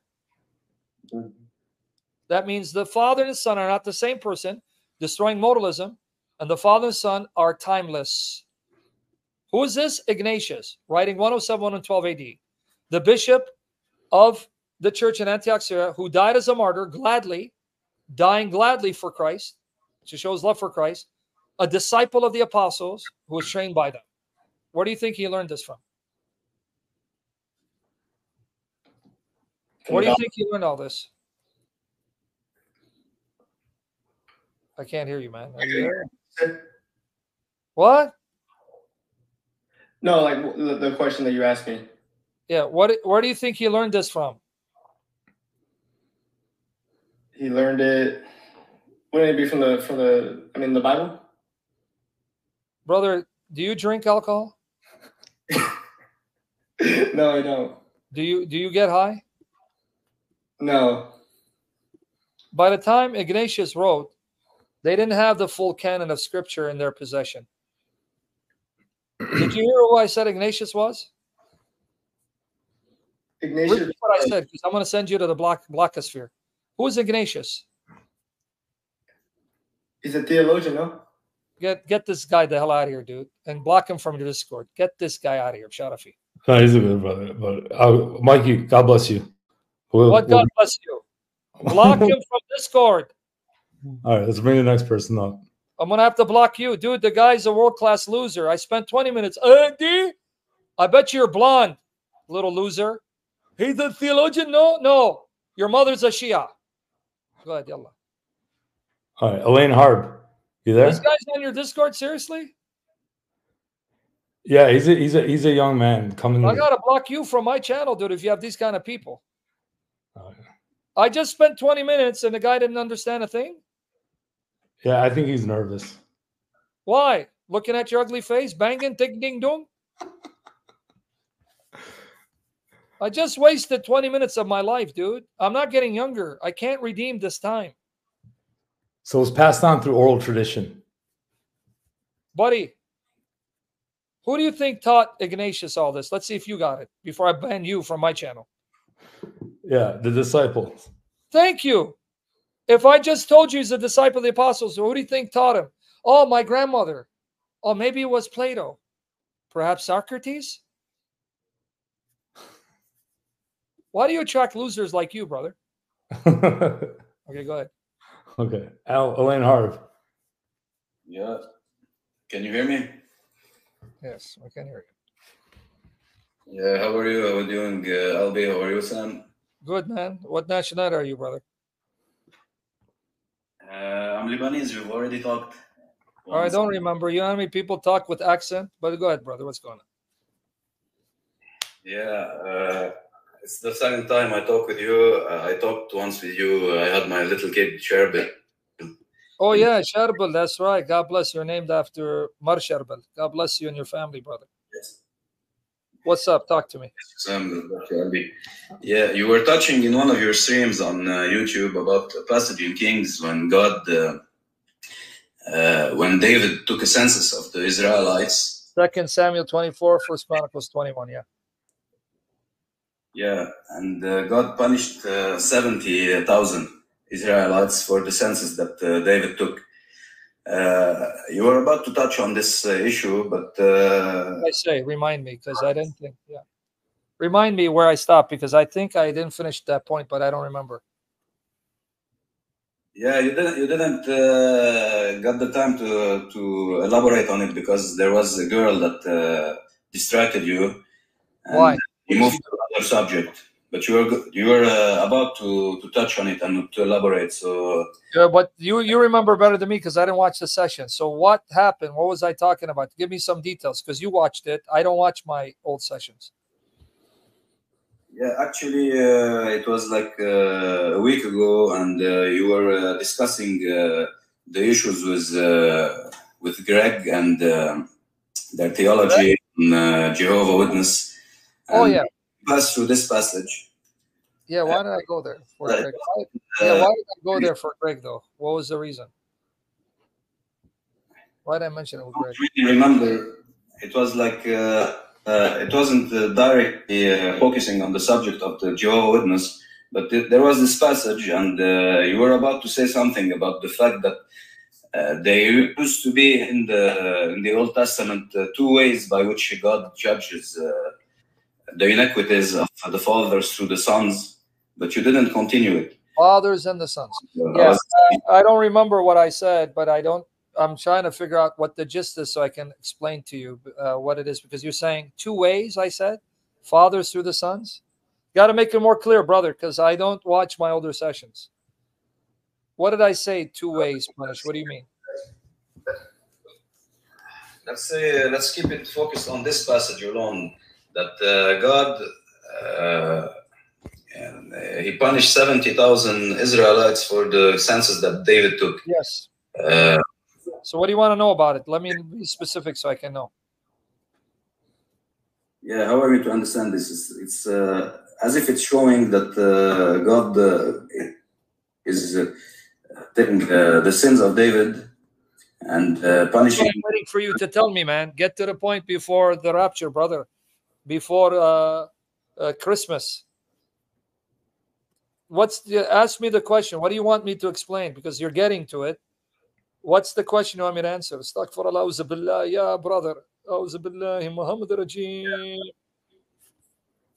So what's the question? Why did the 70 got punished for the census? That's see, sweet and to the point. I want to kiss your bald head. Instead of telling me you didn't, just say, brother, why did 70,000 get killed? Astaghfirullah, auzu billah. Yeah. Okay, so we got it now. You see how easy it was just to ask me? I can't hear you. What happened? We lost them? Excuse me? You saw how easy it was just to ask me the question? Hey, brother, can you tell me why 70,000 died when David sinned? Yeah, that's the question. See, that would have been easy if you just asked me that instead of trying to help me remember what I said a week ago. Don't you think? You're correct, sir. Thank you, sir. All right. Now we can answer. So, hey, Sam, do you remember what? I don't remember what I had for breakfast yesterday. I don't even remember the last time I washed my underwear. I don't remember. You know why I don't remember? No, you know why? Honestly, I don't, because I only wear shorts, no underwear. Too much information. We got to now delete that. Okay, let's come back. You ready? Okay, are you ready now for the answer? Okay, he's asking the question. David sinned. He took a census. 1 Chronicles 21, 2 Samuel 24. He took a census upsetting God because David was getting too arrogant, too big for his britches. He was now trusting in his wealth, his numbers, the size of Israel, the size of his kingdom, and the size of his military, and God got angry. Instead of trusting in God, he was looking to his army. He was looking to the number of Israelites. He was looking to the possessions as his strength. And so now God punished David. How does he punish David? He brings a plague and it kills down the Israelites. And David himself is saying, these are innocent sheep. Punish me and my household. We're guilty. So why were they punished? This is what he's asking. Okay, are you ready now for the answer? I'm ready. Okay, now guys, we need you to listen. All right, now I like this guy. He's a man after my heart. Enki Assyrian. The Bible teaches something that we call, this is a term we use, corporate solidarity. I'm going to explain these terms. Corporate solidarity, federal headship, because the Bible is teaching us a valuable lesson. If we believe the Bible story, we have one human head, Adam. We're all descendants of Adam, so we're all part of the same family. So whether we like it or not, we're all related. Everyone comes from Adam and Eve. So at the end of the day, we're all related. We're all one family. So what God is teaching us through this is, because we're one family, we're all related, we must live in a way that will be responsible and not irresponsible, because whether you like it or not, your actions will affect others who are members of your family. Imagine a body, because the Bible calls the church the body of Christ. And it even uses this illustration in 1 Corinthians 12 to 27. And I'll show it to you in a minute. If one part of the body hurts, the whole body is out of whack. If you have a toothache, even though it's only your tooth, you can't function, right?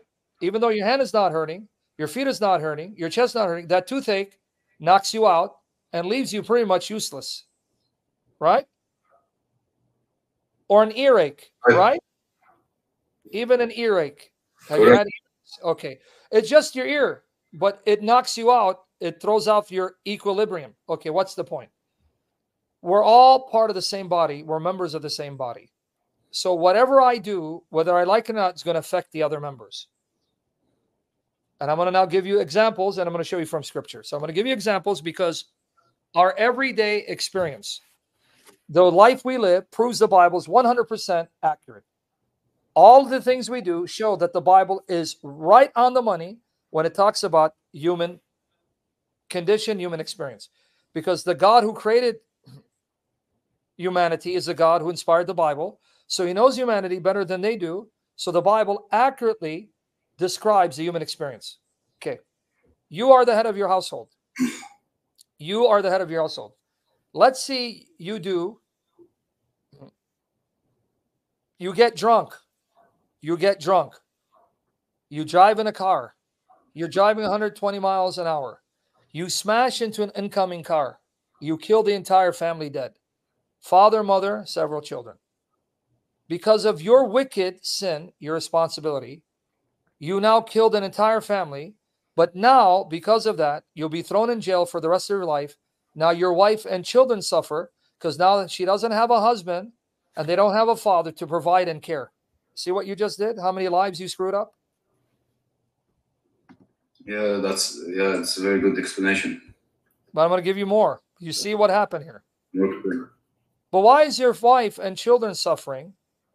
And why did that family suffer when you're the idiot, and I'm saying this generally, I'm not saying, who got drunk and was irresponsible and drove irresponsibly? Because this is God's way of showing, whether you like it or not, you're not alone. You're not isolated. You're not an island to yourself. You're connected with others. And what you do will affect others, and what they do will affect you, good or bad. So if you know this, you're going to live responsibly. Okay, let's take another example.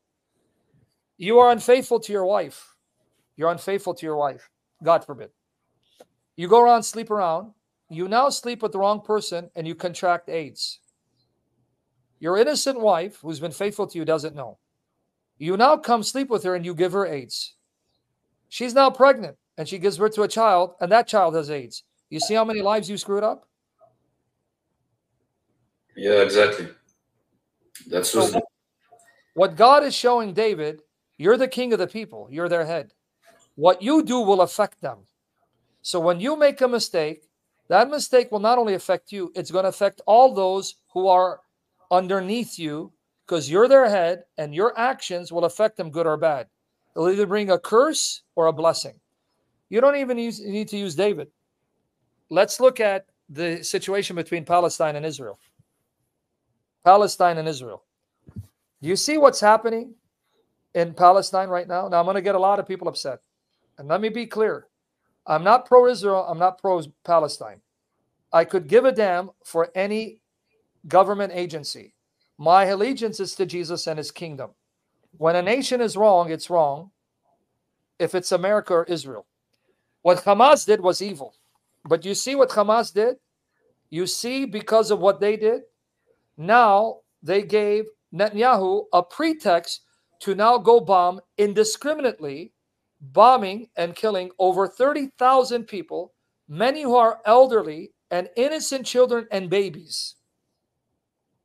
Gave them now the excuse to do that. Now, I'm not saying that's right. Netanyahu, guys, I'm going to upset you, Zionists. He's a monster because to go and bomb indiscriminately Palestinians, and by the way, you evangelicals, many of those Palestinians are Christians, but you wouldn't care less because they're Palestinian. Babies being blown to smithereen, elderly being blown to smithereen. Even when a food truck came, you had, 7 workers who came in to bring food supplies, gunned down by the IDF. There's no excuse for atrocity, but what's my point? You even see that the choices of leaders bring about disastrous consequences. Amen. Right? Exactly right. Exactly. Especially in this context, David is king over the nation, so he's head of the nation. That's the point. So you see what God is showing you, right? You see what God is showing you, right? He's showing you, you better be careful what you do because others are going to be affected. Now, let's use the example of a corporation, a building, a company. A little more neutral so I don't get the Christian Zionists to condemn me as anti-Semitic because that's how they are. You're like, no, I am pro-Jesus. I'm pro-Bible. I'm pro-Christ rule. I don't give a damn about any earthly government, be it Israel, Palestine, or America, because I'm not a citizen of the world. It says, I'm a stranger and my citizenship is in heaven. Philippians 3:20, 21. And I'm waiting Jesus to come from heaven to establish God's kingdom on earth in all its fullness. Amen. But now coming to you, imagine you have a company and you have 10,000 employees.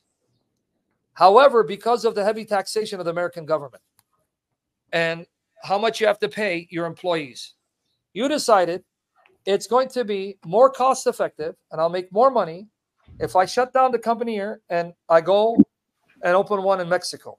Because in Mexico, I don't have these regulations, these taxes, and I can hire 10,000 people at a tenth of what I'm paying American employees. Okay, now watch that decision. You shut down your company in America, 10,000 people are now jobless. How many people were affected by your decision?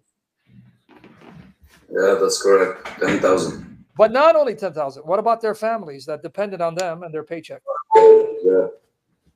But now that was a curse on them. But now watch the reverse. You now build that company in Mexico. 10,000 people now work. And now 10,000 people are earning a paycheck to now pay bills and feed their families. You see, that act was a blessing to them in Mexico. But your act in America was a curse upon your employees. You see how it works? Yep. You see the wisdom? What God is showing you? Live responsibly. Your actions are going to affect others, whether you like it or not, because you're all part of one body. Whether you like it or not, you're going to affect the other members of your body. You with me there? Yeah, that's good. Yep. Let me show you that in the Bible. He's going to read for you 1 Corinthians 12. He's going to read for you 12 to 27. All right. Now look at this dumb bastard, son of a satanic whore. Prove it, you bastard. Prove it, giving us your Zionist propaganda, you son of the devil. Give us the footage proving what you said, you satanic bastard son of Satan. Pit on you and your Zionism, you filthy, lying murderer. But anyway. Okay. 1 Corinthians 12 to 27. 12 to 27. See what the bastard did to justify the killing of over 10,000 children? No, the donations are going to build tunnels, putting missiles there. Show us the footage, you son of the devil, instead of giving us IDF propaganda. But go ahead. For as the body is one and has many members, but all the members of that one body, being many, are one body, so also is Christ. For by one Spirit we are all baptized into one body, whether Jews or Greeks, whether slaves or free, and have all been made to drink into one Spirit. For in fact, the body is not one member, but many. If the foot should say, because I am not a hand, I am not of the body, is it therefore not of the body? And if the ear should say, because I am not an eye, I am not of the body, is it therefore not of the body? If the whole body were an eye, where would be the hearing? If the whole were hearing, where would be the smelling? You understand his point, brother? What he's saying? Every member of the body depends on the other members of the body, and no member can exist in isolation apart from the rest of the body. If I cut off my hand and I throw it, it's useless. It dies and withers, right? Correct. My hand only functions when it's attached to my body. If I pluck out my eye, it's useless, right? If my eye gets plucked out and you throw it, can it see? No, it only sees when it's attached to my body. This is what he's saying. You're only functional when you're connected to the body. But if you're severed from the body, you become dysfunctional, and then the rest of the body is affected. Because if my eye is plucked out, now I don't have as clear as vision. If one of my hands is cut off, I'm not as effective. You see what Paul is saying about we being the body? It's not about members of the church. Keep going. But now God has set the members, each one of them, into the body just as he is pleased. And if they were all one member, where would the body be? But now indeed there are many members, yet one body. And the eye cannot say to the hand, I have no need of you, nor again the head to the feet, I have no need of you. No, much rather, those members of the body which seem to be weaker are necessary. Let me explain what he means. The janitor who cleans your church and washes your toilets is just as much important as your pastor. Do not look down upon him. You understand what he's saying? That janitor in your church that's taking out the garbage, cleaning the church, the toilets, to keep the church spotless and clean so people can come to a church that's not full of germs, bacteria, or decrepit and disgusting.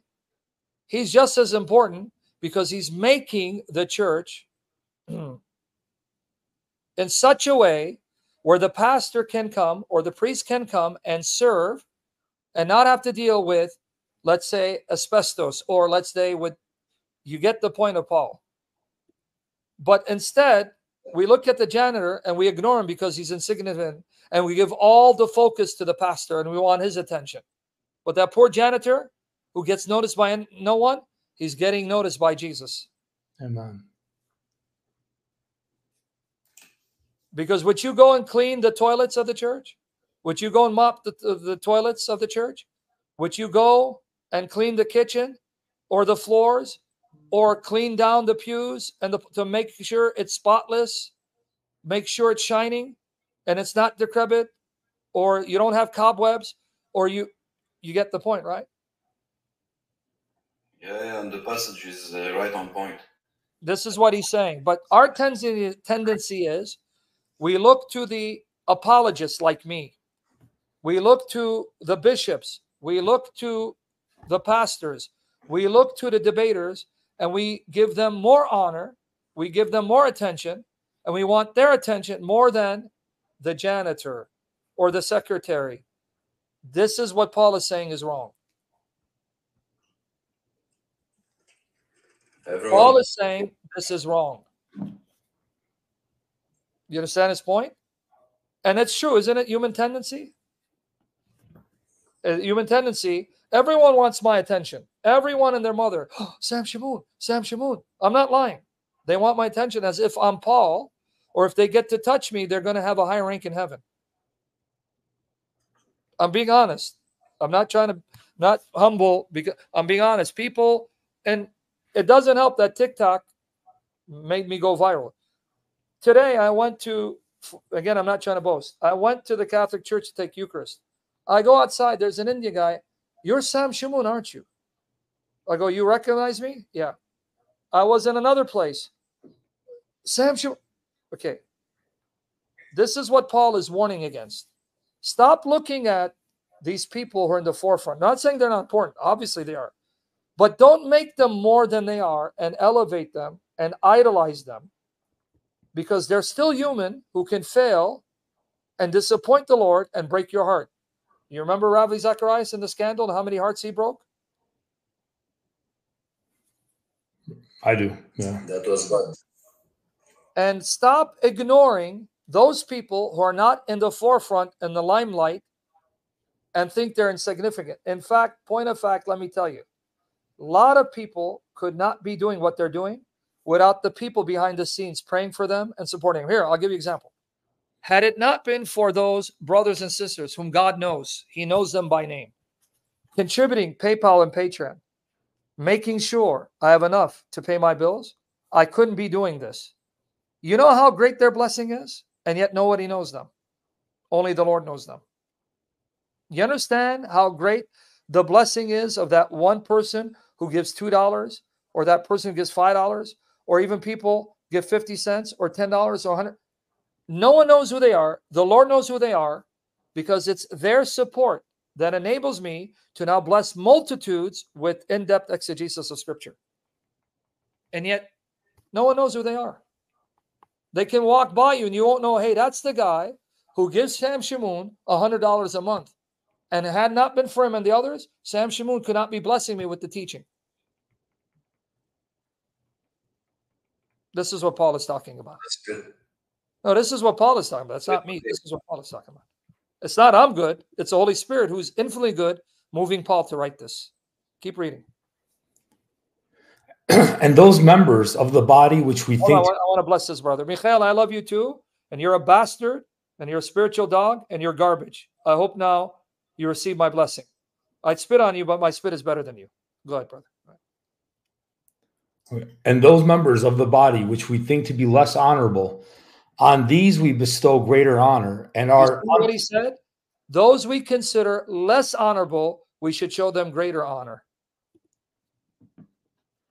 Do you hear what he said? Yep. The ones you think are insignificant, give them all the more honor because they're not getting the attention that the pastor is getting. And they're human too, and they need to be loved and be affirmed.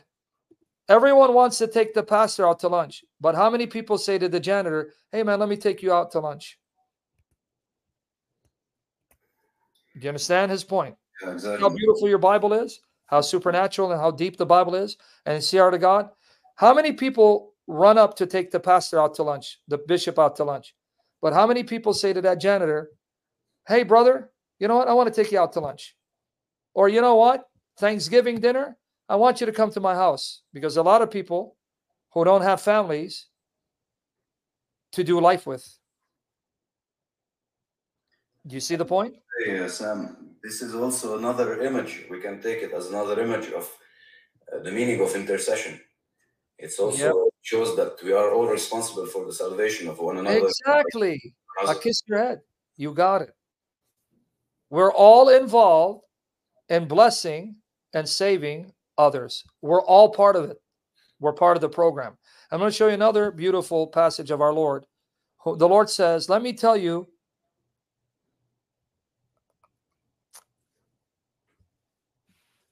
sorry, sometimes when I think about the goodness of the Lord, he moves me in my spirit. I'm going to show you some right after this. The Lord tells you who to invite for Thanksgiving, who to invite for Christmas, who to invite for dinner. I'm going to show it to you how beautiful the heart of Jesus is. But finish it because I want to finish it. I'm going to show you. And our unpresentable parts have greater modesty, but our presentable parts have no need. But God composed the body, having given greater honor to that part which lacks it. You know what I mean? There are certain parts you don't just show in the public, right? Your body parts. He's saying those are things you can't show. But what he's saying he's not saying it that there are parts of the body of Christ that are undesirable that you don't show. What he's saying is there are people in our church that we consider undesirable and we're ashamed of because they're not rich enough. They don't have the finest clothes. They don't look the best. They're not as good looking. They're not as eloquent. And we're embarrassed by them. And we want to now cover them as if we're covering a body part that cannot be exposed. Do you see his words, how brilliant this man was? May the Spirit fill us like he filled Paul. He's saying there are people in the church we treat as a body part that we would never show because it'd be shameful to show we covered it. Like the male genitals, right? Well, you don't go around flashing it unless you're sick, right? So what he's saying is you treat some people as if it's a male organ, too embarrassing to show, so you just cover him up or ignore him. There is no such thing in the body of Christ as a body part that is shameful to show. So why do you then treat that member of the body of Christ as if it's a body part that needs to be covered, not exposed publicly? Who do you think you are? You understand what he's saying here? Why are you embarrassed to be seen by that guy whose clothes are not the finest, who's wearing raggedy clothes, who doesn't look as good, he's not as handsome, or maybe he is obese and you're ashamed of his weight, or maybe why do you treat him as a body part that's disgraceful to uncover? Who do you think you are? You understand the message? Yes, sir. This is the message. Who are you to look down on that man who doesn't have a car but has to take a bus, and you're driving Alexis, who the hell you think you are to look down upon that man that can't afford nice clothes? He comes in raggedy, but you're wearing $1,000 suit. Who the hell do you think you are that you look down on that man? This is Paul's point. We'll finish it. That there should be no schism in the body, but that the members should have the same care for one another. And if one member suffers, all the members suffer with it. You see, that's the key of David. If one member suffers, it's going to affect the whole body, whether you like it or not. Keep reading. Correct. Or if one member is honored, all the members rejoice with it.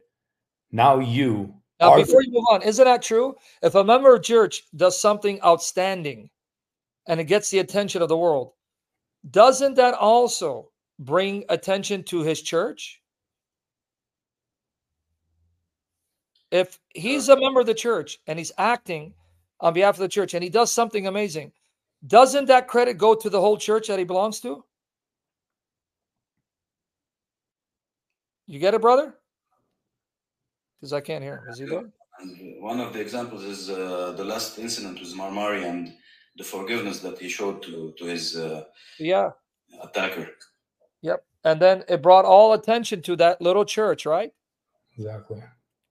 That's the whole point. But then finish it to 27, because I want to show you, we're talking about who to invite. Everyone wants to invite Sam Shamoun. Everyone wants to call David Wood. Everyone wants to hang out with Jay Smith. But how many people want to hang out with the janitor? That's his point. And it's true. Everyone wants the attention of those who are in the forefront. Everyone wants Christian Prince to notice them. Why? Are we Paul? Are we John? Are we Peter? Let alone Jesus? Who the hell cares if you get my attention or not? And I'll be the first one to turn you off so you never think about trying to get my attention. You don't believe me? Ask Albie. Albie, am I lying? No, absolutely. That's why I blocked him several times. And I'm planning to block him again in the near future. But go ahead. Now you are the body of Christ and members individually. 27. So you read it, right? We're all members. We're all parts of the same body. One hurts, we all hurt. One is honored, we're all honored. And here, just like this guy said it, how many times you have people attack Catholic Church saying, hey, pedophiles, because of the filthy wolves that prey on children. And then they condemn the entire church, think all of them are perverts.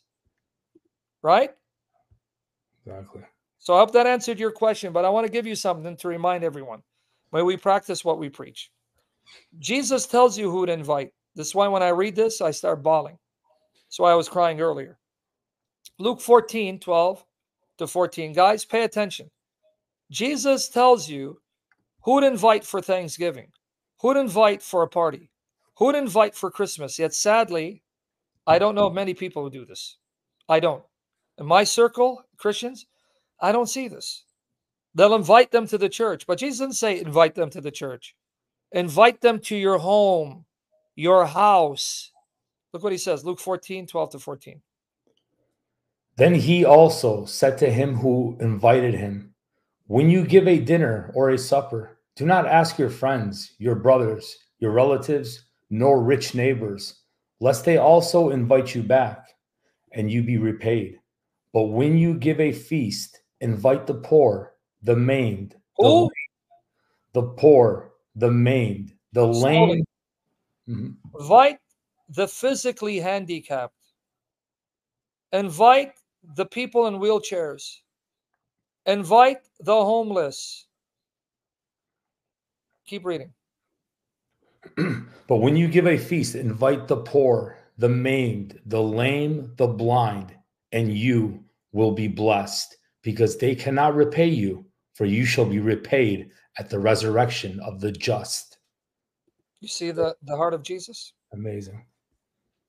Why are you inviting your friends or your cousins?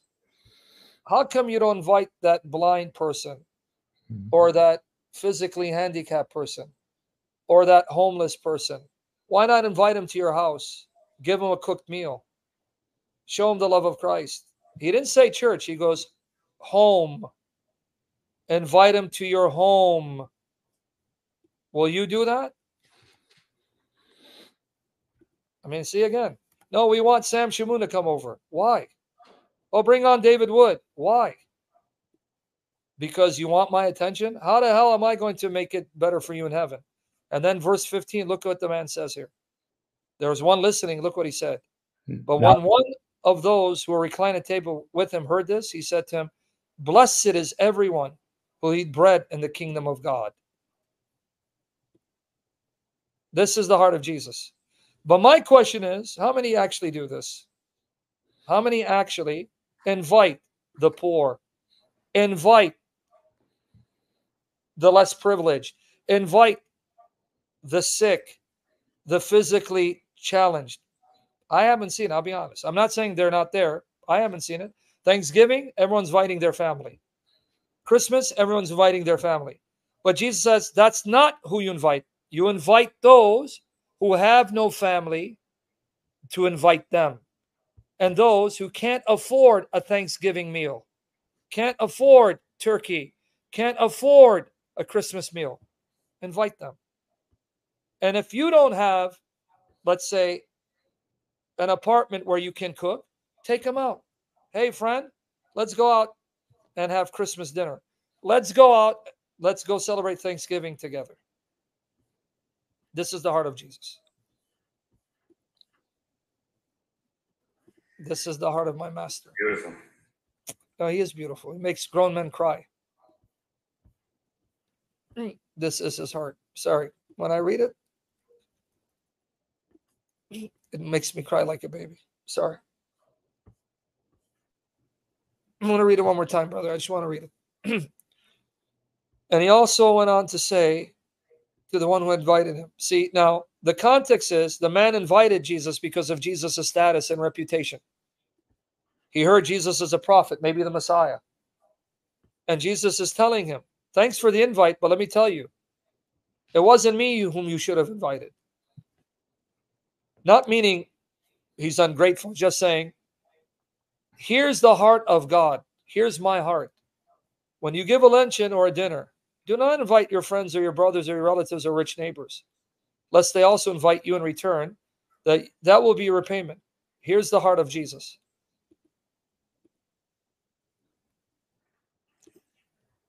But when you give a reception, invite the poor, the crippled, the lame, the blind, and you will be blessed. Why? I will repay you. I will pay you for what you did for them.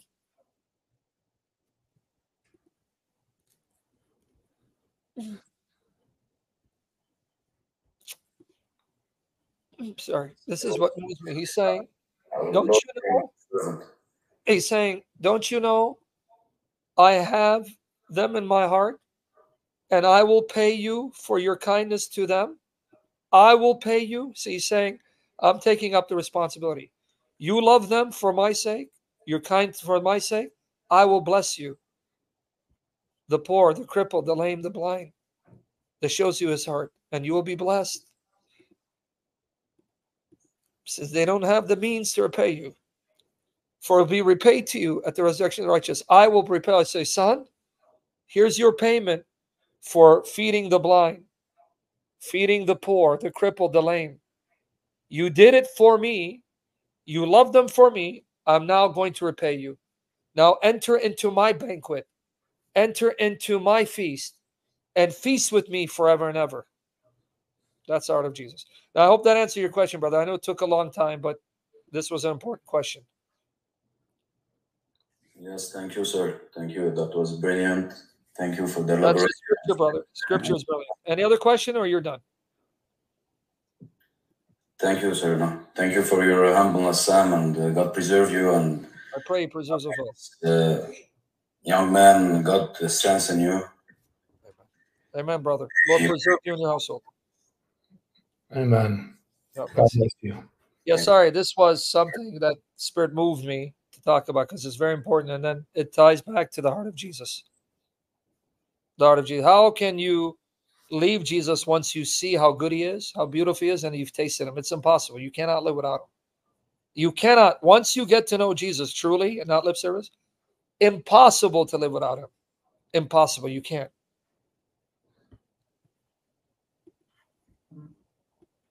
Amen. And any other questions? Go ahead. Let me know. You got it, brother.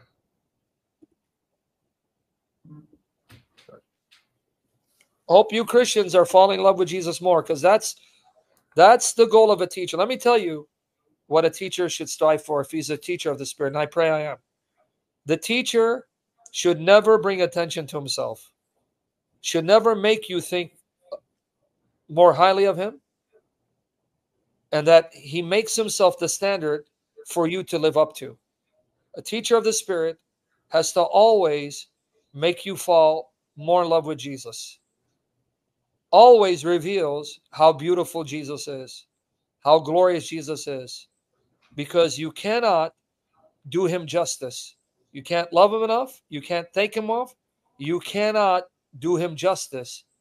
No matter how much you try to show how glorious he is, you'll always fall short. The teacher points to Jesus, never to himself. And if my testimony is, if the Lord tarries and I die, that Sam Shamoun pointed me to Jesus, not to himself, I will die happy. He definitely pointed me to Jesus. I'll die happy. That if people say, Sam showed me how beautiful Jesus is, and he made Jesus more beautiful to me, then I can stand before my Lord. I don't know, I'm getting emotional, but go ahead. I don't know, I'm getting emotional. Yeah. Sam, let me read a comment real quick.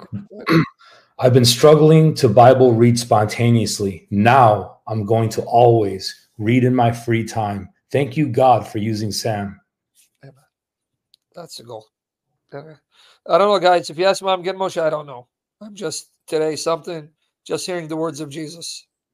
Whew. I love my Lord. He knows my heart better than me. I love my Lord. But go ahead. That's what's the next question. Okay. AI or Al, you there? Yeah, hello. Hello. Yeah, hello. Good morning. Good morning. I would like to say thank you to Brother Sam and Brother Avi. We are really grateful for the work you do for God. It is amazing, the teachings and the things you have put out there for people to understand, especially coming from a Muslim background. My name is Summer. I am an ex-Muslim.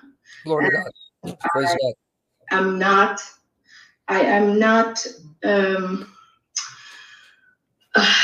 I was raised in Saudi Arabia and have known Islam from day one, basically. The only struggle I had in the beginning of my conversion was it was so difficult to understand how to become a Christian, because my brain and my mind was wired to do good deeds and how to get to heaven. So I struggled for a very long time to have a relationship with God, and I find myself still learning a lot, and I really enjoy your teachings, Brother Sam and Brother Ebi. It means a lot. I just want to appreciate you today that you put all this effort to people like us who are struggling to understand few things and to just come to the place where to feel the love of God is it's amazing to kind of like have that relationship with God, to see it in a different perspective than what we were told. I know there are a lot of Muslims out there who sees Islam differently, but in the perspective of where I come from, it was very kind of radical in that way. I just have few questions regarding. Feel free to ask. Now, let me ask you something. You can't go back to Saudi Arabia, can you?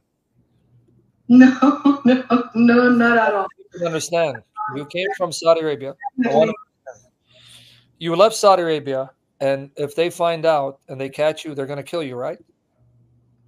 Oh yeah, definitely. We all You know. guys are hearing this in the West? Because I want the Westerners here. West, do you hear it? She came from a radical Islamic background, Saudi Arabia. She left. She's trying to understand the Christian faith and grow. If she makes the mistake of going to Saudi Arabia and they catch her, she's going to be seeing Jesus. They're going to send her to Jesus. So go ahead, sister.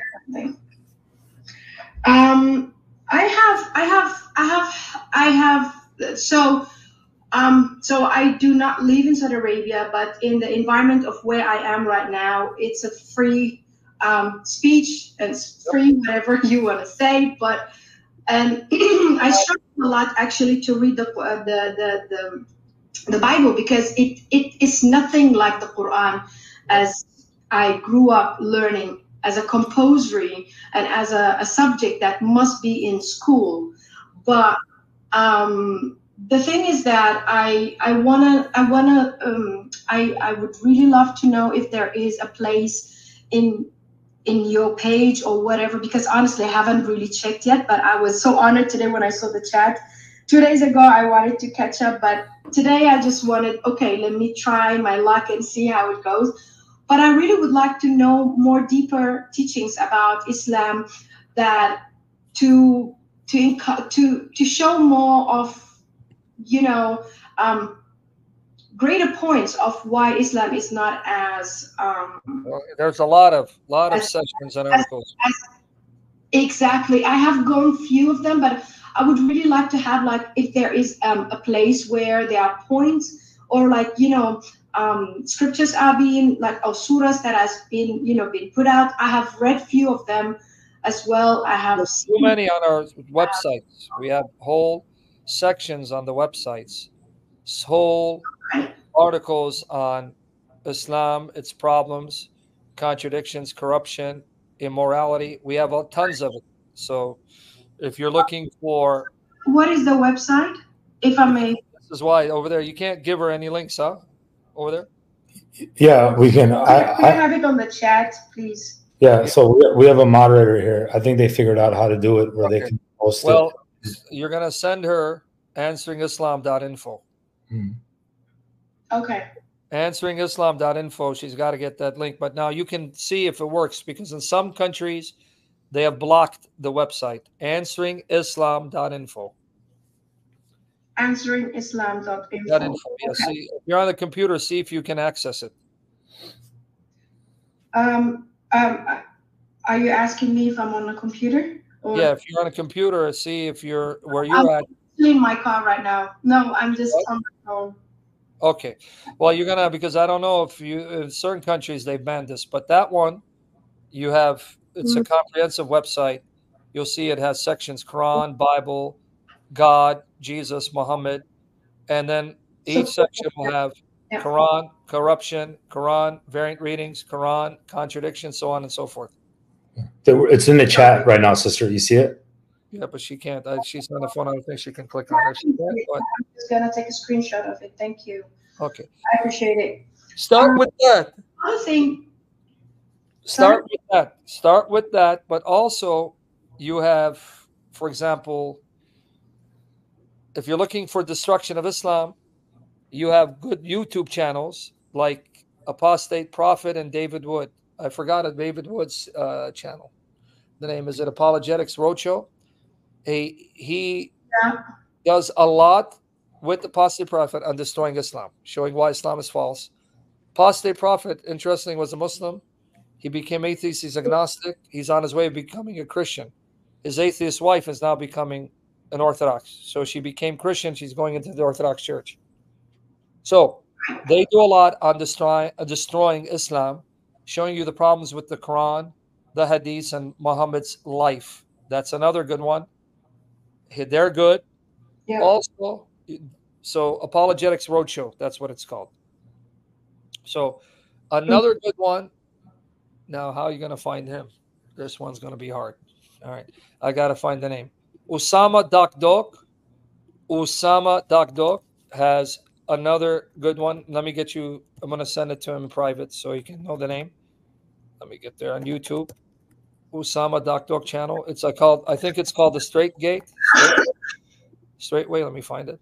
Yep, here it is. The Straight Way of Grace Ministry. I'm going to now share it. Straight Way of Grace Ministry. It's a YouTube channel. He also has superb material videos, destroying Islam, showing Islam, its immorality, its contradictions, its corruption. Sira International. I want to make another one. CIRA. I have been watching as well, Sira International. Oh, yes. These I are have all. as well.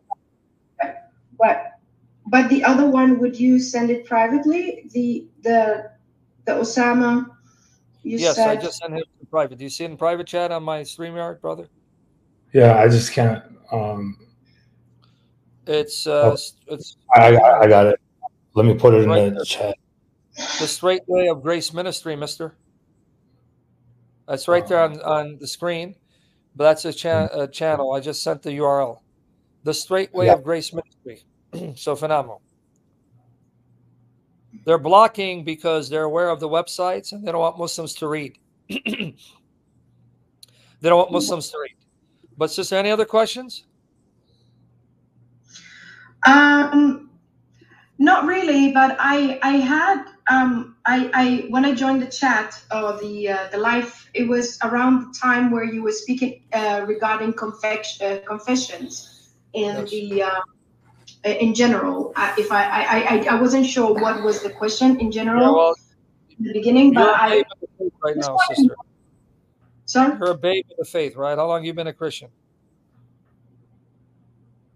I have been a Christian since 2005. And have you studied the core doctrines of the Christian faith? I'm just curious because you've been in the faith 2005, but no. So that is the unfortunate thing. I have struggled for quite a years that I would go to church, I would be in the church, but it wasn't given. Like I would just because I was struggling to kind of adapt, if you understand my point. And that's what I was trying to say earlier, is that my way of seeing Christianity today, it's not the same seeing it back then. And I think that is a lot of things that we need to teach people who coming from such a background, from an Islamic background, because all I have done was like just do the rituals or try to do the right things. It wasn't like I had a relationship or in that way. So my search was always very vague, in a way that I was just like, hitting walls a few times and things like that. And so that is why I am now picking up the pieces and trying to go, after having to understand what it is all about.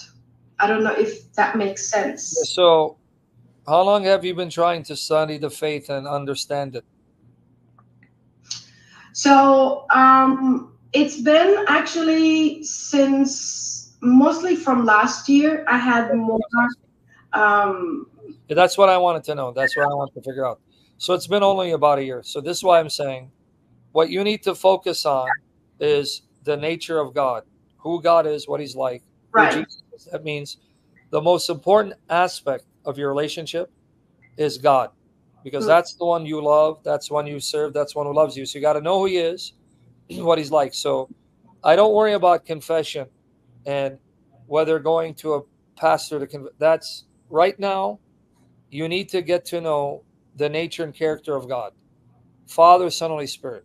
What is the Trinity? Is it true? How can it be true? Is Jesus God in the flesh? Learn who God is. Learn why you believe this from Scripture, because the God you worship will impact the kind of person you'll be. Amen. So you need to know who this God is. And once you get to know his character, you're going to see the difference it's going to make in your life. Focus on that. God. How do I have a relationship with this God? What does it mean to have a relationship with this God? These are the most important. Obviously, you got to be in a church. You got to be in a solid church. That is a given. Now, I'm assuming you got baptized?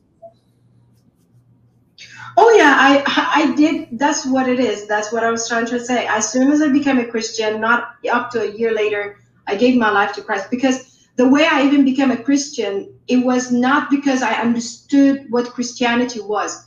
It was literally, I was a Muslim and I was very radical about my ways and how I hated Christians and Jews. And to be honest and put it out there, I was told how to rather bring their life down so I can make it to heaven. That was all my goal. I didn't really care about knowing God in that way. So I just wanted to make it to heaven. You don't want to go to hell. Yeah, exactly. You would say that. But when Jesus appeared to me in my dream. Oh, so that part you didn't tell us. So you had a dream of Jesus? Wow. I have seen Jesus and I even have more to it. But that was and I gave my life in a way, like I gave my life to Jesus. What happened in the dream, though? Realizing I did that. What happened in the dream? I've tried to commit suicides a few times. After the dream or before the dream? Before the you mean the suicide? Sister, you're gonna get me banned. Yes. You can't use certain words on these lives. Okay. Okay. But we understand the sentiment. Yeah. Okay. So after or before? Yeah. You wanted to leave the world. Was it after or before the dream? It was before meeting him, definitely. Okay. So when you saw him in the dream, what happened? What did he say to you? So basically, I had tried to, before meeting Jesus, I had a few times tried to convert people or Christians or Jews into Islam. I was very radical about it. And then one day I had a boyfriend who was a Christian, and I wanted to convert him to Islam. Astaghfirullah. You had a Christian boyfriend? Sorry? You had a Christian boyfriend? Astaghfirullah. Were you wearing hijab? You're too far away from the phone. I can hear. Did you wear hijab? So I wore hijab only when I was doing Ramadan and fasting. I did hijab at home when I was living in Saudi Arabia, but not when I moved out. So this was out of Saudi Arabia after having left the Middle East. That's when I met this guy, and I was very interested in being together with him. But my values at that time was to get married, and he must convert to Islam. Process, exactly. So during the process, I tried to play smart by saying, well, if you become, if you accept Islam and I accept Christianity, then we can be together and get married. But it didn't go according to what I wanted. So there was a period where I would try, but he wouldn't give in. So one time I went out to the store and I had this idea. If I bought this cross, I could maybe make him feel like, and I bought a very, very tiny cross, and I asked him if I put it on and, show you that this is how, I accept Isa, he's one of the prophets, would you accept to say the Shahada? And he says, absolutely not. So at that time I was living in the asylum center, and I have thrown the cross away in the forest. And I never got it back. I went out looking for it one day, and we broke up right there when he said no. But because of my addiction to cigarettes, I was damn, man. Wow, smoker and a haram relationship. What is going on? Damn. I know. Did you quit your cigarettes now? It's like I had this like kind of life where I was like good and bad, and I couldn't figure out what to knew, but I knew in my heart I just wanted to be in heaven. I didn't want to be on earth in that way. So you got depressed because you left. Try looking for it. I tried looking back for the cross. I couldn't find it. And then one night, so in Asylum Center, we could only go out in the weekends if we claimed to go to church, because Sundays is the only way you can go out of the Asylum Center. So we would lie to the staff and say we were going to church. So that day, but we knew there was a church somewhere in town we could go to, and just like pretend we just literally sit at the backyard just to make sure we are there. And that Sunday, it was a Saturday night where all my friends were like, yeah, are we gonna go to town tomorrow? And we need to go, you know, and I said, no, I'm not gonna go anyways. So we're done with that lies and stuff. So I went to bed, and early morning, they knocked at my door like, are we going again? And I said, no. So I went back to sleep, and maybe an hour later or so, I saw myself in out-of-body experience. So I could see myself in bed, but then I started to have 3 different flashes, which was like the very first one where I was held by Virgin Mary. And mind you, during those days, I was really a sad person. I was in so much depth of sadness. I couldn't get things over in a way that it was just so sad. And so she just held me and she said, don't worry, everything will be all right. And then flash gone. And then second flash came in. I was in this very beautiful garden, endless. It's like without end. And I was getting married by Jesus ordaining the marriage. In the dream, what happened again? So I had an out body experience. So I could feel and I could see myself out of my own body. Like I don't know if I'm not very good at explaining myself so much, but. So you had out of body experience, and then what happened? So the very first thing I saw, few flashes, like with flashes of like I saw a scene, like a scenery of where I could see myself. And the very first one I saw, it was held by Virgin Mary, and she held me so tight, and she said, don't worry, everything will be all right. And then the second one was I was it's like a scene that just kept changing very quickly. Okay. And then I saw myself in this very big, beautiful garden, and I knew it was heaven. And it's endless. Let me just go. So, sister. So, yes. You speak very fast. Okay. Yeah. So you saw Mary, and she embraced you and encouraged you. Then you saw yourself in a garden. And beautiful garden. So that's heavenly garden. Then what happened? And so in the garden, I was getting married. Like I was getting married with a person I didn't see. It was like I was at the back. I just could see the back of us. Excellent. And Jesus, but I could see Jesus was right in the middle of us, and he was ordaining the marriage.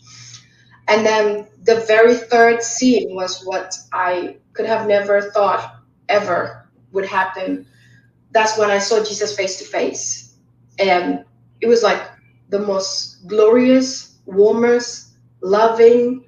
I've never felt love like that. Amen. It's such it was an answer prayer that I have prayed during Ramadan once before, and I asked God, I'm not gonna pray in Muhammad's name, and I'm not gonna pray anymore in anybody's name. I just want him to come through for me, because I was always feeling lost. I saw this amazing light. It was just so warm and heavy in a good way, you know, like when you have a very hugging kind of feeling, you know, when you're becoming so restless and then suddenly you are like just held by someone you love so bad. Yep. And so he asked me, not in a physical way, it's like we talked in a spiritual way, like we didn't even move our mouth. Say it again. I couldn't see his face.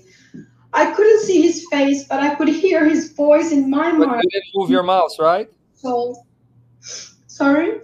You said you didn't move your mouth, right? No, Okay. never moved my I'll show you mouth. something in a minute. I want to show you something after this. Keep going. And he just asked me, do you know who I am? And as a Muslim, I was like, yeah, I know. And I wasn't like saying it in like, I was so happy. Like when I saw him, I knew this was God. I knew he was my creator. I knew like, you know, when you have had this idea or thought like who your God is, and then suddenly it comes to life. And as soon as I saw him, I said, I know who you are. And then he said, will you do whatever I ask you to do? I said, yes. And then he said, well, then open your right hand for me. And I right away opened my right hand, and he put his hands on me. And I saw the hole of the nails in his palm. Oh, say that again. Wait. I want to hear that again. Wow, you blew me away. So he told you, open your right hand for me. And what did you see? Say it again. I saw the hole of his hand. Wow. Wow. And he just laid his hand on my hand, and he said, close it. And that's it. I closed my right hand right after, and everything was gone. And then I found myself sitting on my bed physically in my room. And because I knew I felt what he left in my hands, I was so eager, you know, like when a father give you candy or something and said, now you can open your hands, you know, like, or you can open your eyes. I was like, oh my God, I gotta open my hand. What did he give me? What did he give me? And he gave me the cross that I threw in the forest. Yeah. He gave me the cross that I threw when I was angry. And did you hear it, guys? You see it, a miracle? We just witnessed a miracle. Did you hear it? She had a vision of Jesus. He put the cross she threw away in her hand. She woke up, opened her hand, the cross was in her hand. Did you guys hear it? This is why we did the stream tonight. It was for her to come and give her testimony. Amen. So I got up and I didn't know what happened. So for a second I was like, I'm just like numb. I didn't understand, you know, what was that? And I tried to go back to sleep, and I was like, no. So it's like he woke me up back. He told me not to sit again, not to lay down. And so I got up. I catch the very first train. It's like I was a puppet. He controlled every move of me. I didn't know where I was going, where I was heading. The very first thing I did is catch the very first train that came by.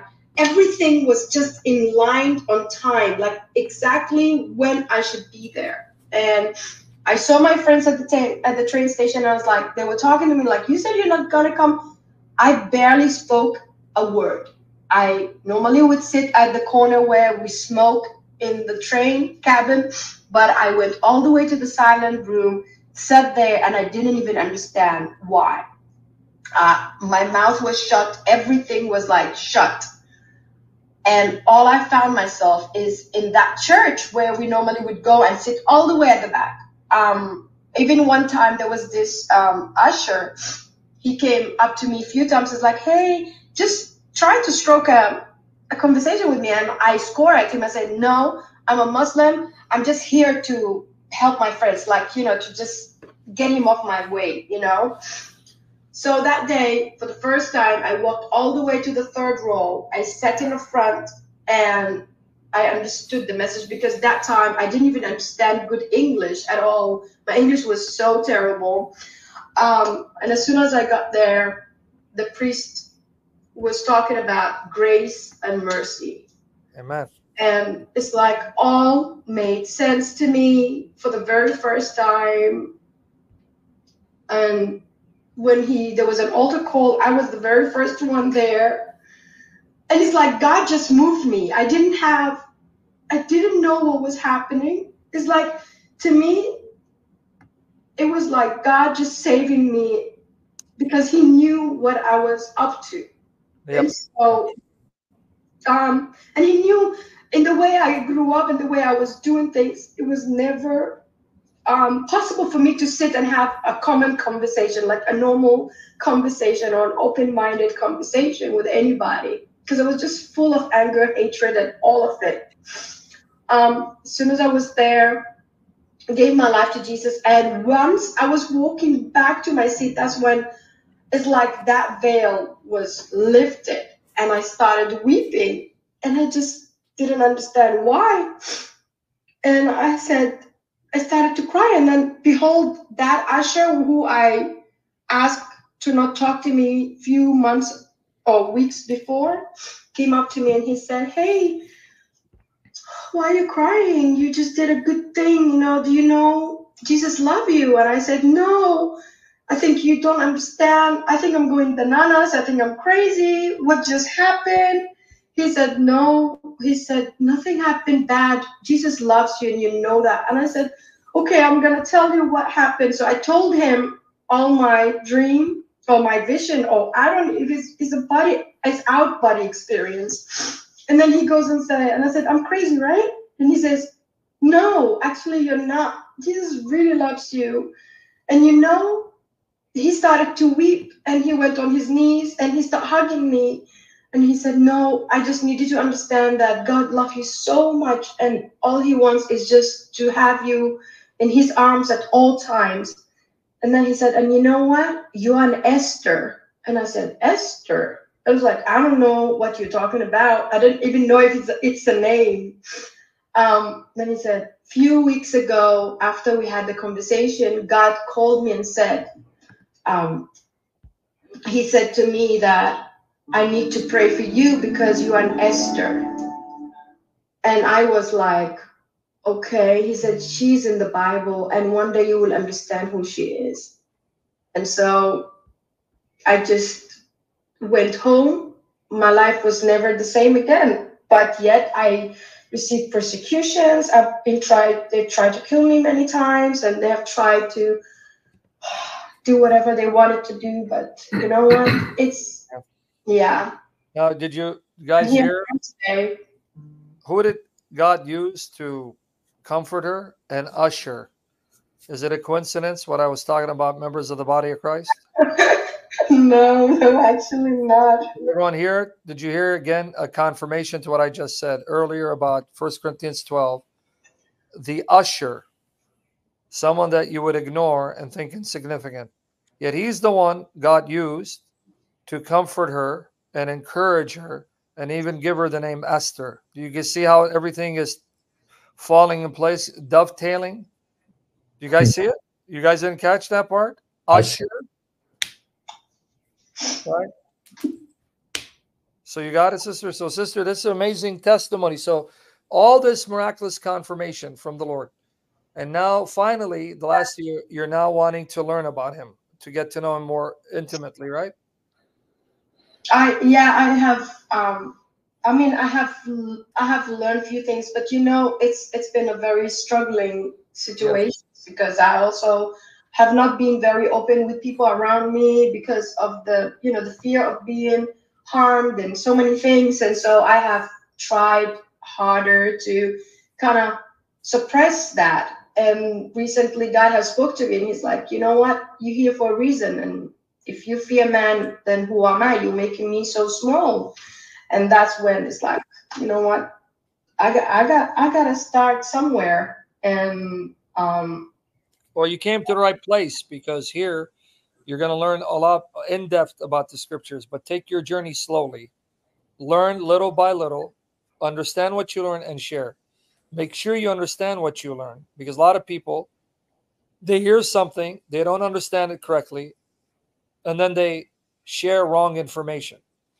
Ask the Spirit to help you. Learn a particular view, understand it, and go share it. So you're on the right path. You're doing good. You got all the resources.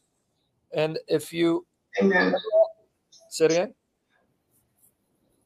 I thought you said something. Anyway, if you ever want to come on my stream and share your conversion story, reach out to me on Skype. If you can give her my Skype. That's the best way to reach me. And let me know it's you. Yeah. Now, I want to play some for you. You said when you saw Jesus. I don't have Skype though, but Okay, then I guess we're going to give you email. My goodness, you ladies. Always nitpicking. No, I'm just kidding. All right. I'm going to give you the email. You have my email, Albie? I do. Give it to her. But now I'm going to play some for you. Now, remember, you said when Jesus spoke to you, it wasn't using the mouth, right? no, it was like it was just like in the spirit. It was never like words that. All right. It was like, yeah. Are you ready to listen to this? You ready? You can't see it because you're not in the, but I'm going to play it. You ready? I got to hear you say yes or no. Astaghfirullah. I didn't hear what you said. Sorry. I said, are you ready to hear this? Astaghfirullah, get Astaghfirullah. You ready to hear this? I'm going to play something. Astaghfirullah. Yes, please. Okay. I grew up in Council Bluffs, Iowa, in a Jewish family. My dad had a mantra: Jesus Christ is the biggest hoax ever perpetrated on mankind. Christians are idiots for having hope. Your life has less significance than the smallest speck of dust in this infinite universe. We were in an accident where another horse ran into my horse. She reared up, flipped over backwards with me on her back, and fell across my body. As she hit my chest, I immediately left my body. I was up 30, 40 feet in the air. I just left. I knew I was dead. And as I was up there, I noticed that even though it was a cloudy day, this light was shining over my shoulders. There was a light over my shoulders, and it was illuminating everything in front of me. And I realized there was a person standing right there. And he moved forward, and he was standing. We were up in the air, but we were standing. And he is standing right next to me, and I looked at him, and he looked at me, and it's like, oh, Jesus. Oh, hey. It's like, how you doing? I knew that I had known him my entire life. It was not a surprise. I was not shocked. I was not thinking, what is a nice Jewish girl like me seeing Jesus? Why am I seeing Jesus? No, I knew this man. I knew him. And he... Just like you knew Jesus was your God. You knew him. You knew he was your God when you saw him. Now listen to the rest of it.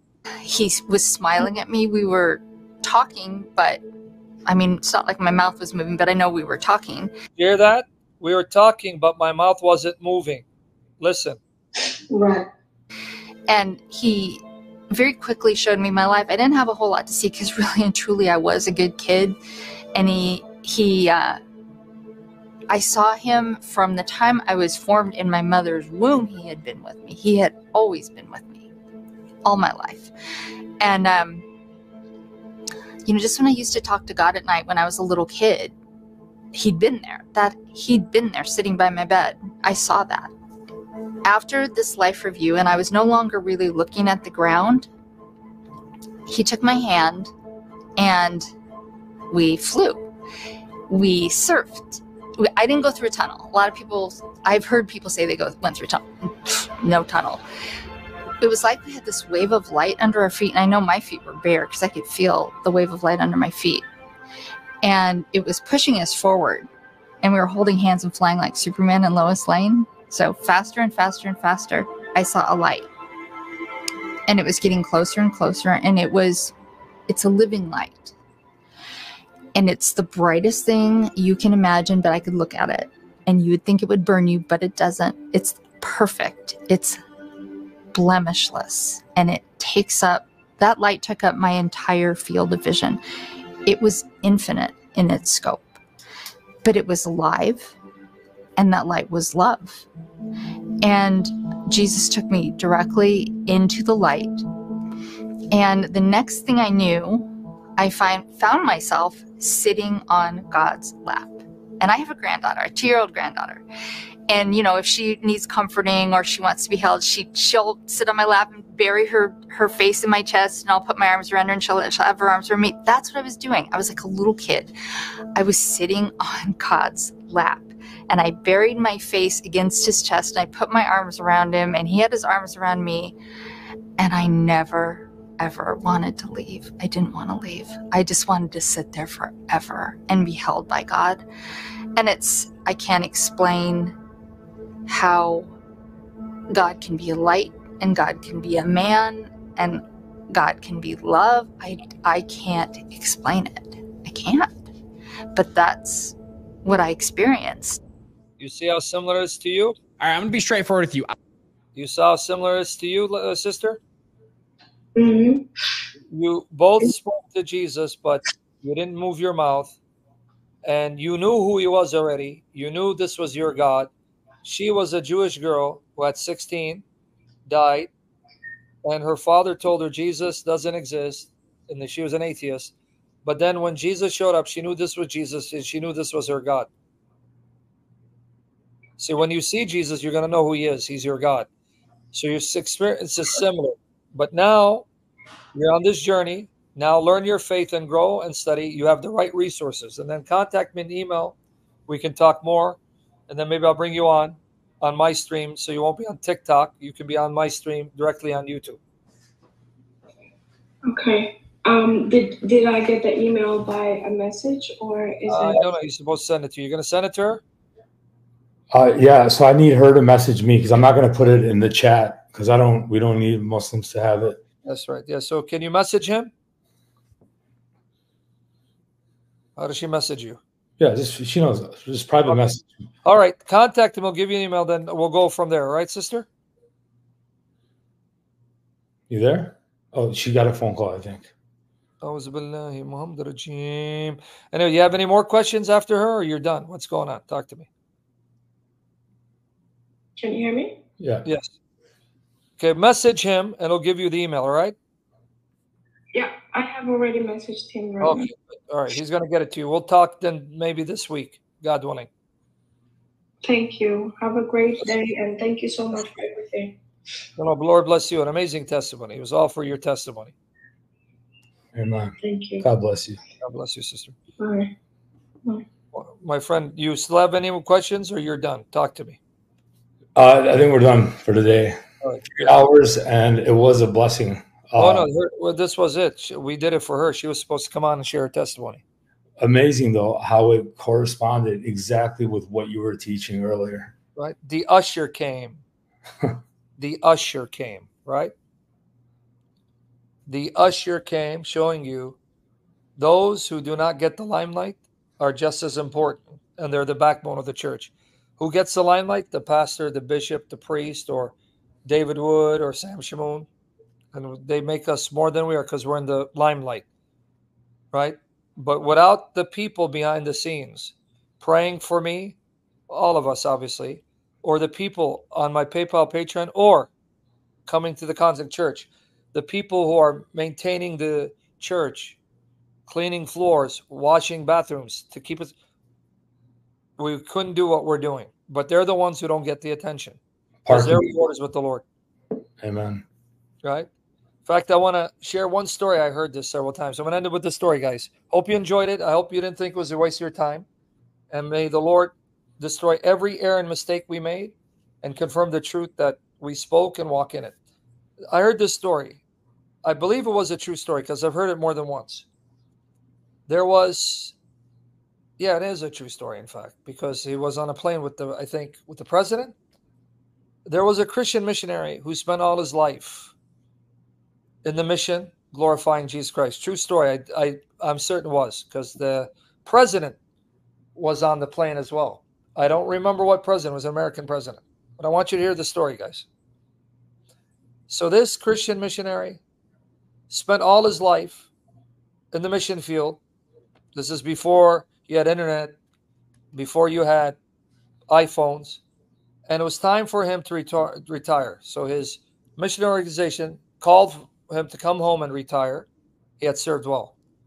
So as he's landing in America, before he gets out, the president comes down and he's met with a huge entourage, you know, and all the accolades and the praise and newspaper reporters. And he started feeling sad because when he came out, he didn't have anyone to greet him. It's a story I heard from several people. He felt very sad. No one to greet him. He's like, Lord, all these years I've been in the mission field, and not one person comes and greets me. And then he felt a voice tell him,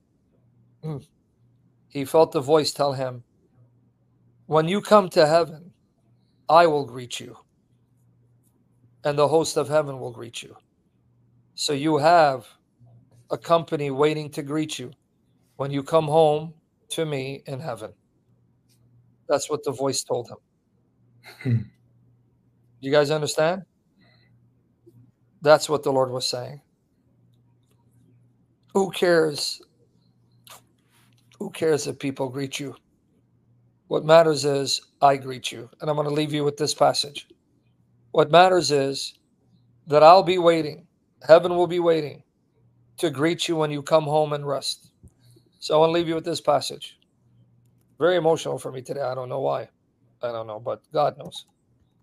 I'm getting moved in my spirit. One of the most beautiful passages of Scripture. Here it is. Let me show you. Acts 7, 55, 56. Stephen is the first Christian martyr. He's the first one killed for his love for Jesus. A Jewish martyr for Jesus. Right before he gets stoned and he's killed, look what happens. Why this is beautiful, why this moves me? Because I want you to see something. Before I read this to you, I want to show you, it says that Jesus is seated at the right hand of the Father. He's sitting, not standing. I want you to watch this. Some of you already know this, but it bears repeating. So then, Mark 16:19, the Lord Jesus, after he had spoken to them, was taken up to heaven and sat down at the right hand of God. Notice, he's sitting. Okay, watch here. We're about to end it. Watch here. Acts 7, 55, 56. The first martyr who's boldly glorifying Christ, and he's willing to be killed without shame. He's honoring Christ on earth. And then right after this, he gets stoned and he's left for dead. But being full of the Holy Spirit, he gazed intently into heaven, saw the glory of God. Now watch. Jesus standing at the right hand of God. Not sitting, standing. But we're told he sits at the right hand of God. But now he sees heaven because he's about to die. And he said, behold, I see the heavens open. They're open up, and the Son of Man standing at the right hand of God. Now, why is this beautiful? Because though Jesus sits in honor of Stephen, who had honored him, he stood up in honor of Stephen. He stood up to greet Stephen. He stood up to welcome Stephen, saying, son, time for you to come home. And here I stand up to greet you. You honor me on earth, I honor you in heaven.